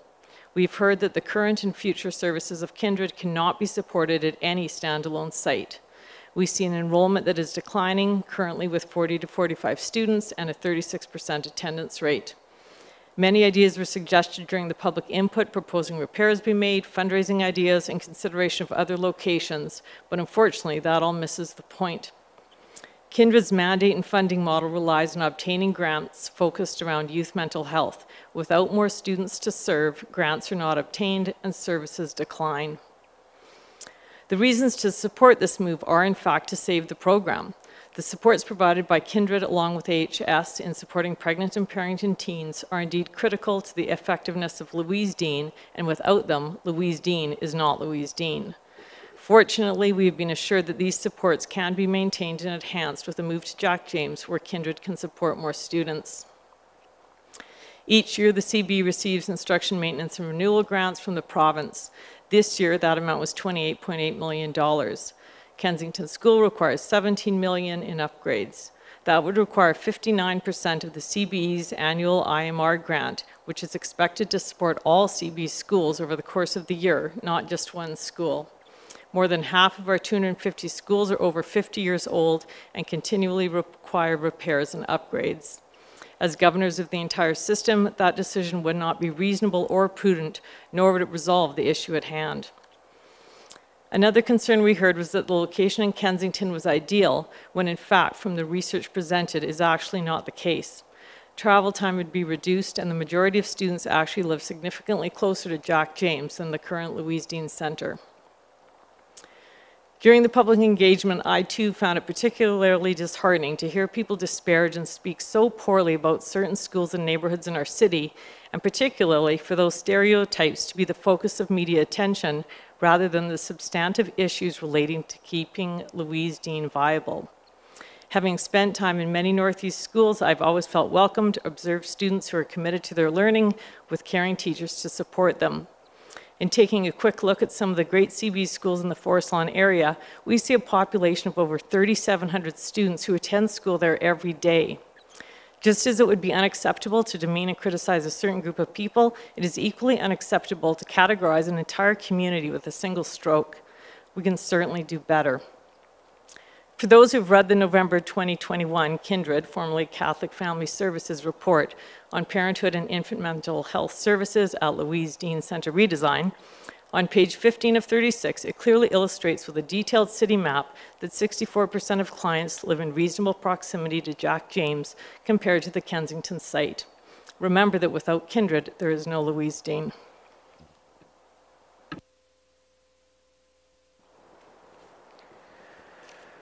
I'll also enter round one debate here. I take this decision very seriously, and it's our It's our decision to make according to the Education Act. This is not something that we get to delegate. Administration has followed the process outlined through legislation and our policies. And I have considered Calgary as a whole within our capital planning, administration's plan, the letters from students and concerned Calgarian citizens. Hundreds of letters received, as my colleagues talked about. Heartbreaking, by the way. Somehow the message has gotten out that the Louise Dean Center is closing. It isn't. But I can't imagine feeling like I'd be losing everything in their shoes with this understanding. And I don't want anyone to have that feeling or understanding. The proposal, if trustees agree, is to have the physical building of Kensington School to close. The program, in all that it offers and provides to these new moms, will not close, regardless of the decision. CBE is committed to your success, and I am so sorry that you felt like at any time we were not. Students in the program have felt they wouldn't have their own separated space, and I heard this. This hurts hearing, as I believe every student should always feel as if they belong. The program, as is, has that feeling of belonging, and I see that through the written feedback and what we heard on November 1st. Administration's proposed plan isn't just to move students and to integrate them, as we've heard. I want to reassure the public that this feeling of home isn't always a location. It's built by the community, this community of other pregnant and parenting moms, teachers, and supports through partnerships. This customized experience will still exist regardless of location and will just be for the Louise Dean Center students. This makes me lean towards keeping consistency in these vulnerable students' lives. I've also heard concerns about transportation, which I'd like to clarify. CBE has identified where the students are from and have been from over the past few years. And the location proposed would make for reduced ride time in the vast majority of students, transit or otherwise. I see that. I've considered this one at depth and what this could mean for moms and babies in strollers or in arms. It would mean they would spend less time in the cold of our winters and have the benefit of a later wake-up time when sleep is of utmost importance. I remember being a first-time mom, and sleep deprivation is real. It's used as torture methods. And I remember getting up early, going to doctor's appointments, vaccinations, and honestly, anytime I had to leave the house. I remember how much work and time was involved in those outings. And I had the privilege of a partner and a vehicle. Many of these students do not have these. Students closer to their school and supports is a win-win in my books, and is why majority of our students, even within the CBE, choose their local community schools. I've been hearing from my colleagues on both sides, and we've heard from public on both sides, and this isn't an easy decision. I want to thank my colleagues for sticking to the issue at hand and putting their heart and soul into this decision. Thank you.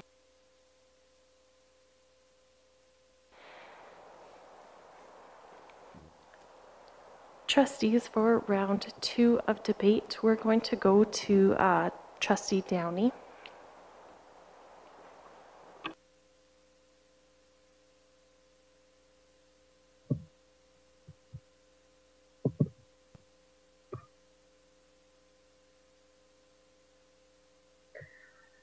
Chair Hack, are you in second round of debate at this time? We are, yes. And you can go ahead. For a moment. The Louise Dean Center is currently situated in a standalone location. A setting that we have heard through the public input process works well for our students.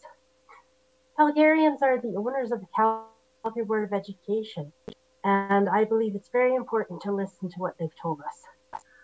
Based on my own lived experience as a resource teacher, working with at-risk youth, I believe that pregnant and parenting teens are served best on a standalone location or offsite location, similarly to outreach students.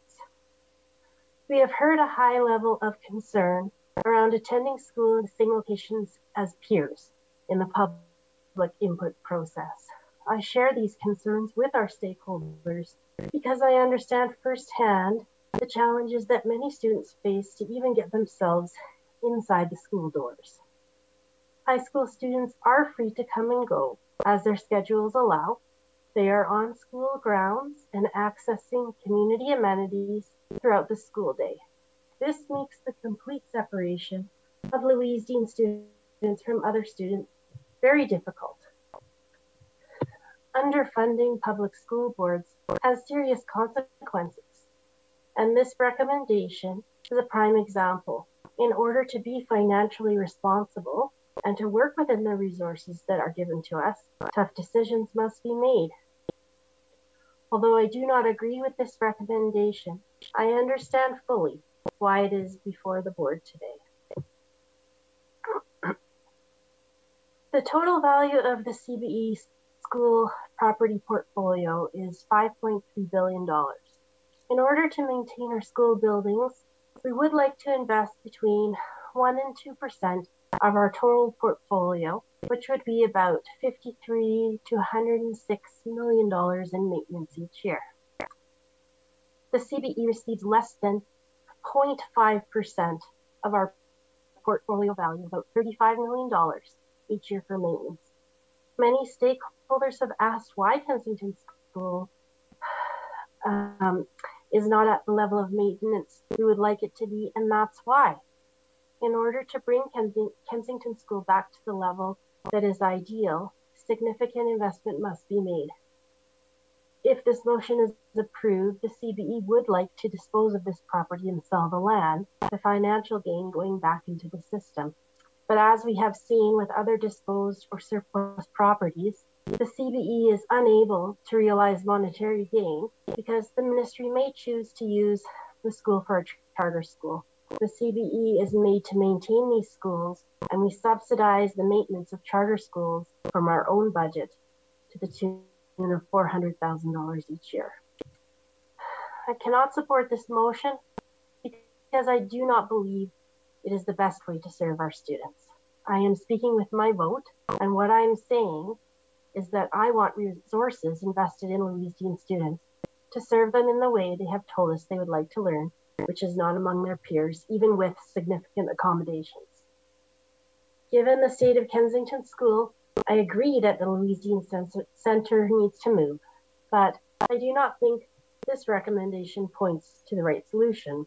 I ask my colleagues to stand together to allow for a different resolution, as well as to advocate for commitment from our government to fully fund this important school in the way that works best for our students.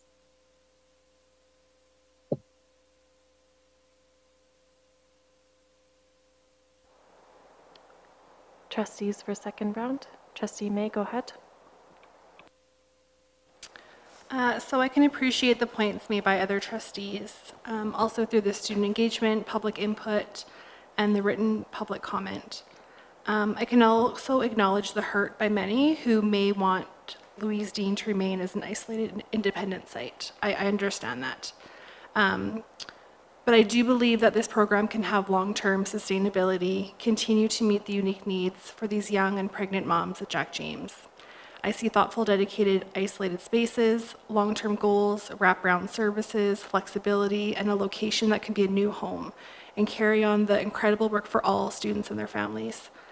Having a proposed transition plan with a 1.5-year time frame will allow for individualized plans that can early on address any concerns and prepare for this possible change if it were to occur in September 2024. That being said, I will now identify some process pieces and trustee responsibilities that do influence my decision. So all the information required under a GC 3E closure of schools has been met, and personally, in some cases, I think exceeded. with our partners and administration demonstrating the understanding of the sensitivity of what this closure for the purpose of relocation means to the very special program we offer within the CBE. I think it's also prudent that as trustees, we ensure effective stewardship of the board's resources under Section 33 of the Education Act, as well as deliver appropriate education programming to meet the needs of all students enrolled. I'm confident that the closure for the purpose of relocation is reasonable and in the best interest of these students and the CBE as a whole.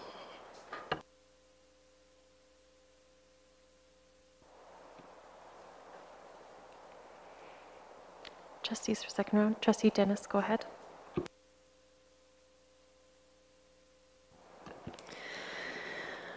I found the comments criticizing the neighborhood or the safety of Jack James to be very disheartening. We are a large school system that welcomes over 131,000 students to our schools each day, plus thousands of staff members. So to put that in perspective, if CBE were a city, we'd be the third largest city in the province. Not all incidents that occur in and around our schools are reported by the media. Every one of us around this table would be disingenuous if we didn't admit that challenging circumstances occur from time to time in communities across the city. Life happens in and around our schools, and many, many students come to school with vulnerabilities, not always pregnancy, but vulnerabilities that are unique to those students and that require care and respect.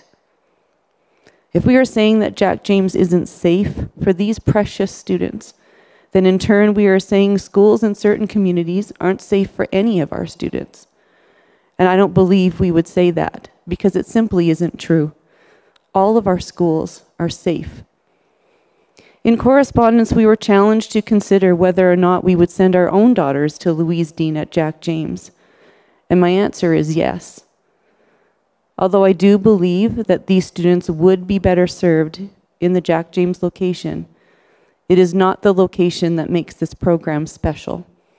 It's the wraparound supports and the community built around these students. And if it were my daughter or someone else I loved, I would want them to have every opportunity to succeed and to access the expanded programming available at Jack James, to ensure that they would be in the very best position in difficult circumstances to build a life for themselves and their baby.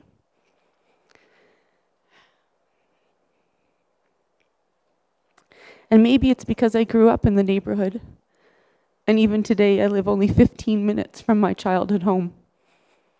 The community is safe, welcoming, full of hardworking, proud Calgarians.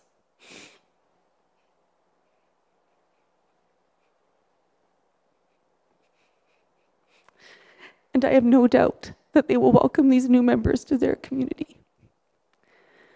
To create this bridge will be the responsibility of CBE, and I have every confidence in our desire, ability, and commitment to make that happen. By supporting this recommendation, I can answer yes to the following questions. Am I upholding my oath? And am I true to my fiduciary duty? Yes. Is the board's direction and our voice through policy fully reflected? Yes. As a starting point, I see alignment with OE2, OE3, OE5, OE9, and R4. Is this a reasonable recommendation that aligns with our values and offers sustainability of the program? Yes. Based on the entire body of evidence, by voting against this recommendation, I would be complicit in the slow death of this valued program, or at the very least, a reduction in services that will make Louise Dean unrecognizable. And I can't live with that. In consultation with our valued partner, Kindred, our administration has presented this opportunity to maintain the most beneficial and cherished components of Louise Dean. When you hear the students talking about how Louise Dean became home, it wasn't about the building or the location of the building. In fact, it was about the support and care they received at Louise Dean. the service providers and educators surrounding these students, and the community they built within is what made it home. Many comments from former students and members of the public were, keep Louise Dean open.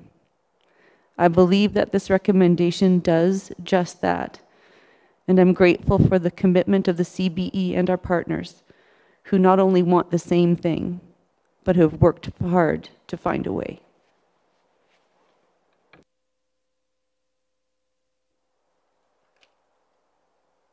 Trustee Bolger, go ahead. The public input we heard highlighted concerns about integrating Louise Dean students into a regular mainstream high school, which, after hearing all we've heard, seems inaccurate for a couple of reasons. First, Jack James is a small, unique high school setting with approximately 425 students, which is significantly smaller than any other CBE high school. It offers dual credit, off-campus work experience, PLP, and K&E programming.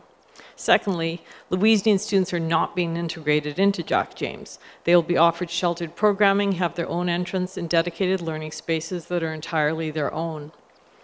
Jack James staff also expressed that there wasn't space in the school despite the noted utilization rate.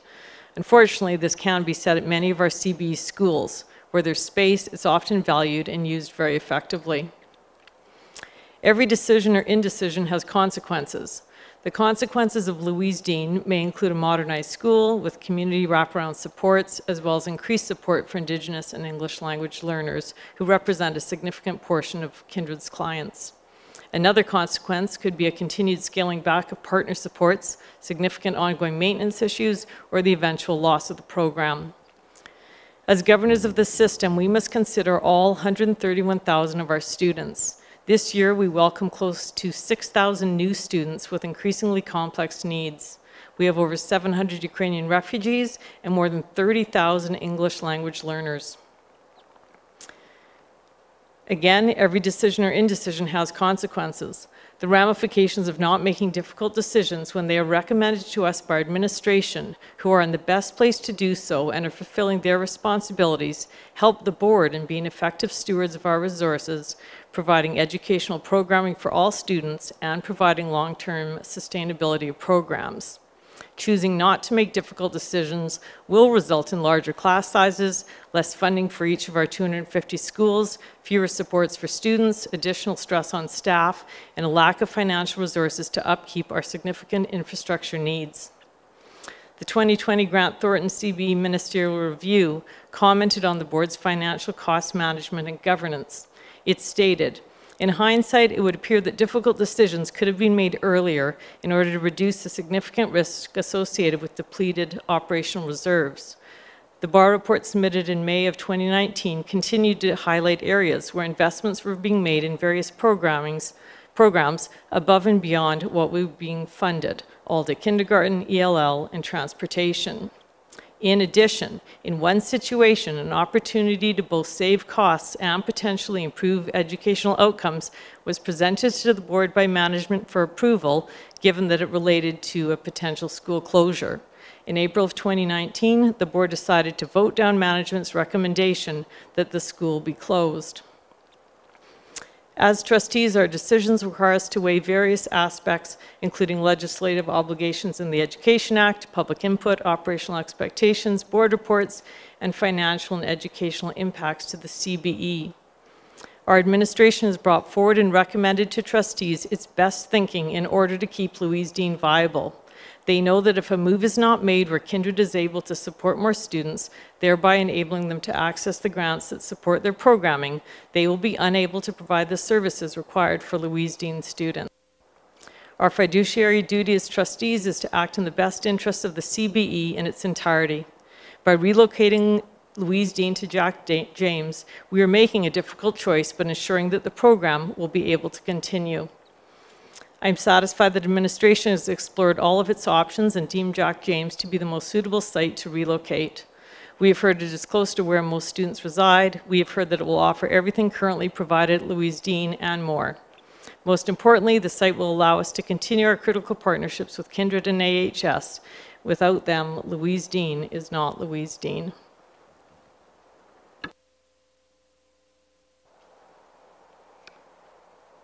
Trustee Vukadinovich.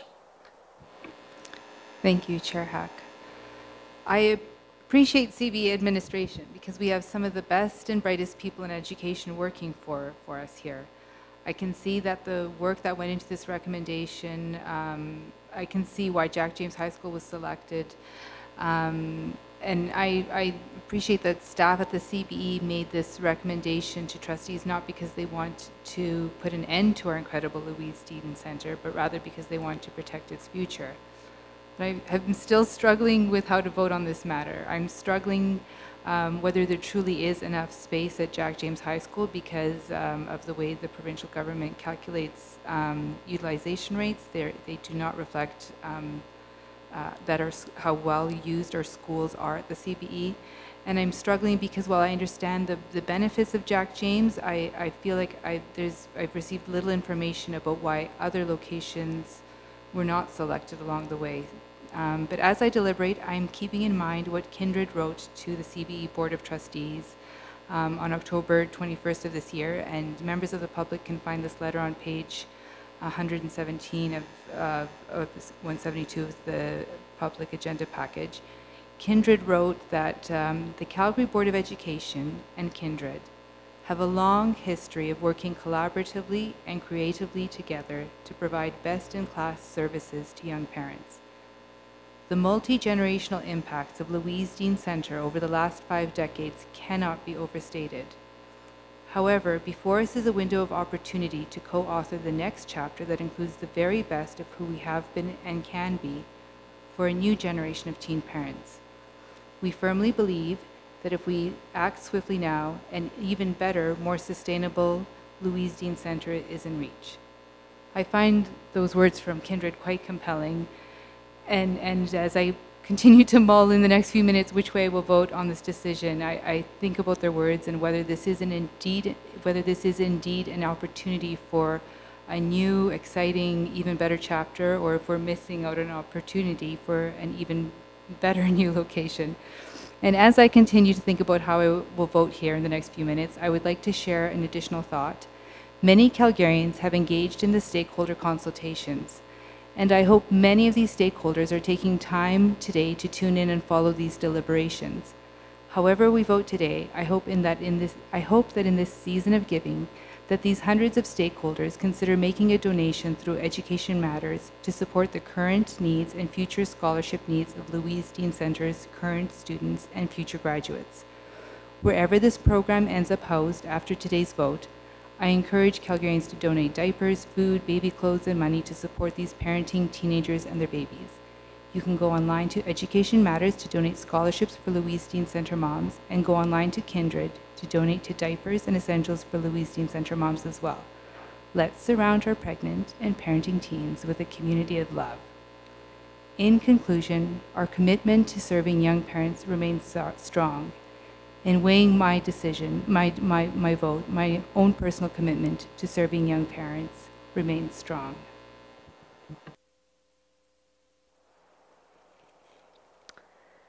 And I'll enter for second round.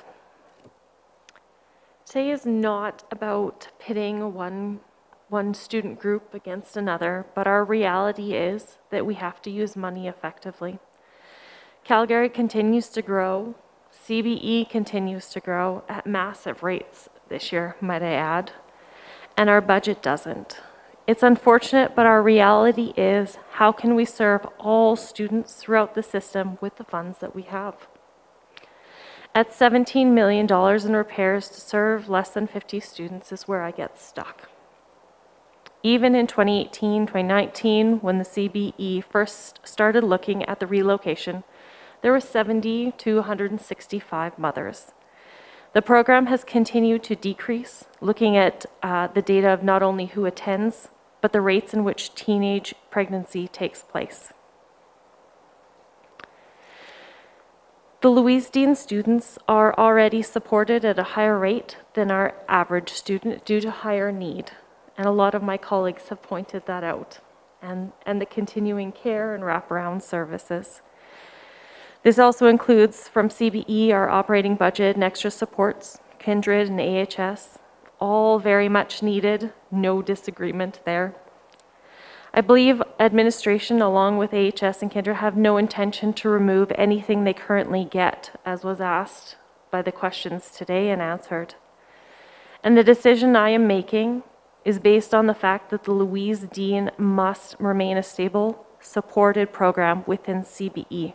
We cannot lose these supports or this program. I would suggest my colleagues support this motion as a building change only. The physical change is one of those things in life that is so hard for so many and come with massive emotion. It will affect the current group of students, and I know administration will work with individuals to support them in this move. The insides of classrooms may look different, and the students may travel on a different bus, albeit a shorter trip in most cases. But the program will remain, supports will remain or increase for the Louise Dean Center students as well as for the Jack James students. The community that students and staff have built is strong. A move is a massive disruption and one that I hope does not have to affect future students. This decision has been putting students at unease since 2019. Let's make a decision today to move it. And I would warn, caution admin on any future moves that affects these students. They need a stable environment when their whole world is changing, becoming a mother. Thank you. Trustee Close, do you wish to close? I've been sitting here listening to my amazing colleagues, and I've been moved and to tears, to smiles, to gratitude. I think we bring a skill set, and we can talk about this later, but I just so appreciate the different focus and the different lenses that everybody has brought to the same decision. The only thing I want to add is there's a profound importance to being collaborative, to participating in collective action. And it requires being brave, but not necessarily perfect. And for some of you today, you're thinking it's not yet perfect, but we have to act. And we can continue, in order to continue to make a difference in the lives of individual students, their families, and all of our communities. So is this going to be easy? No, absolutely not. But it's important, student-focused work that we can collectively do together with partners in order to make the transition to Jack James successful. Thank you to each of you, regardless of how you vote. I've really, truly appreciated today's conversations and the focused laser attention on strategic use of resources and our mission and values.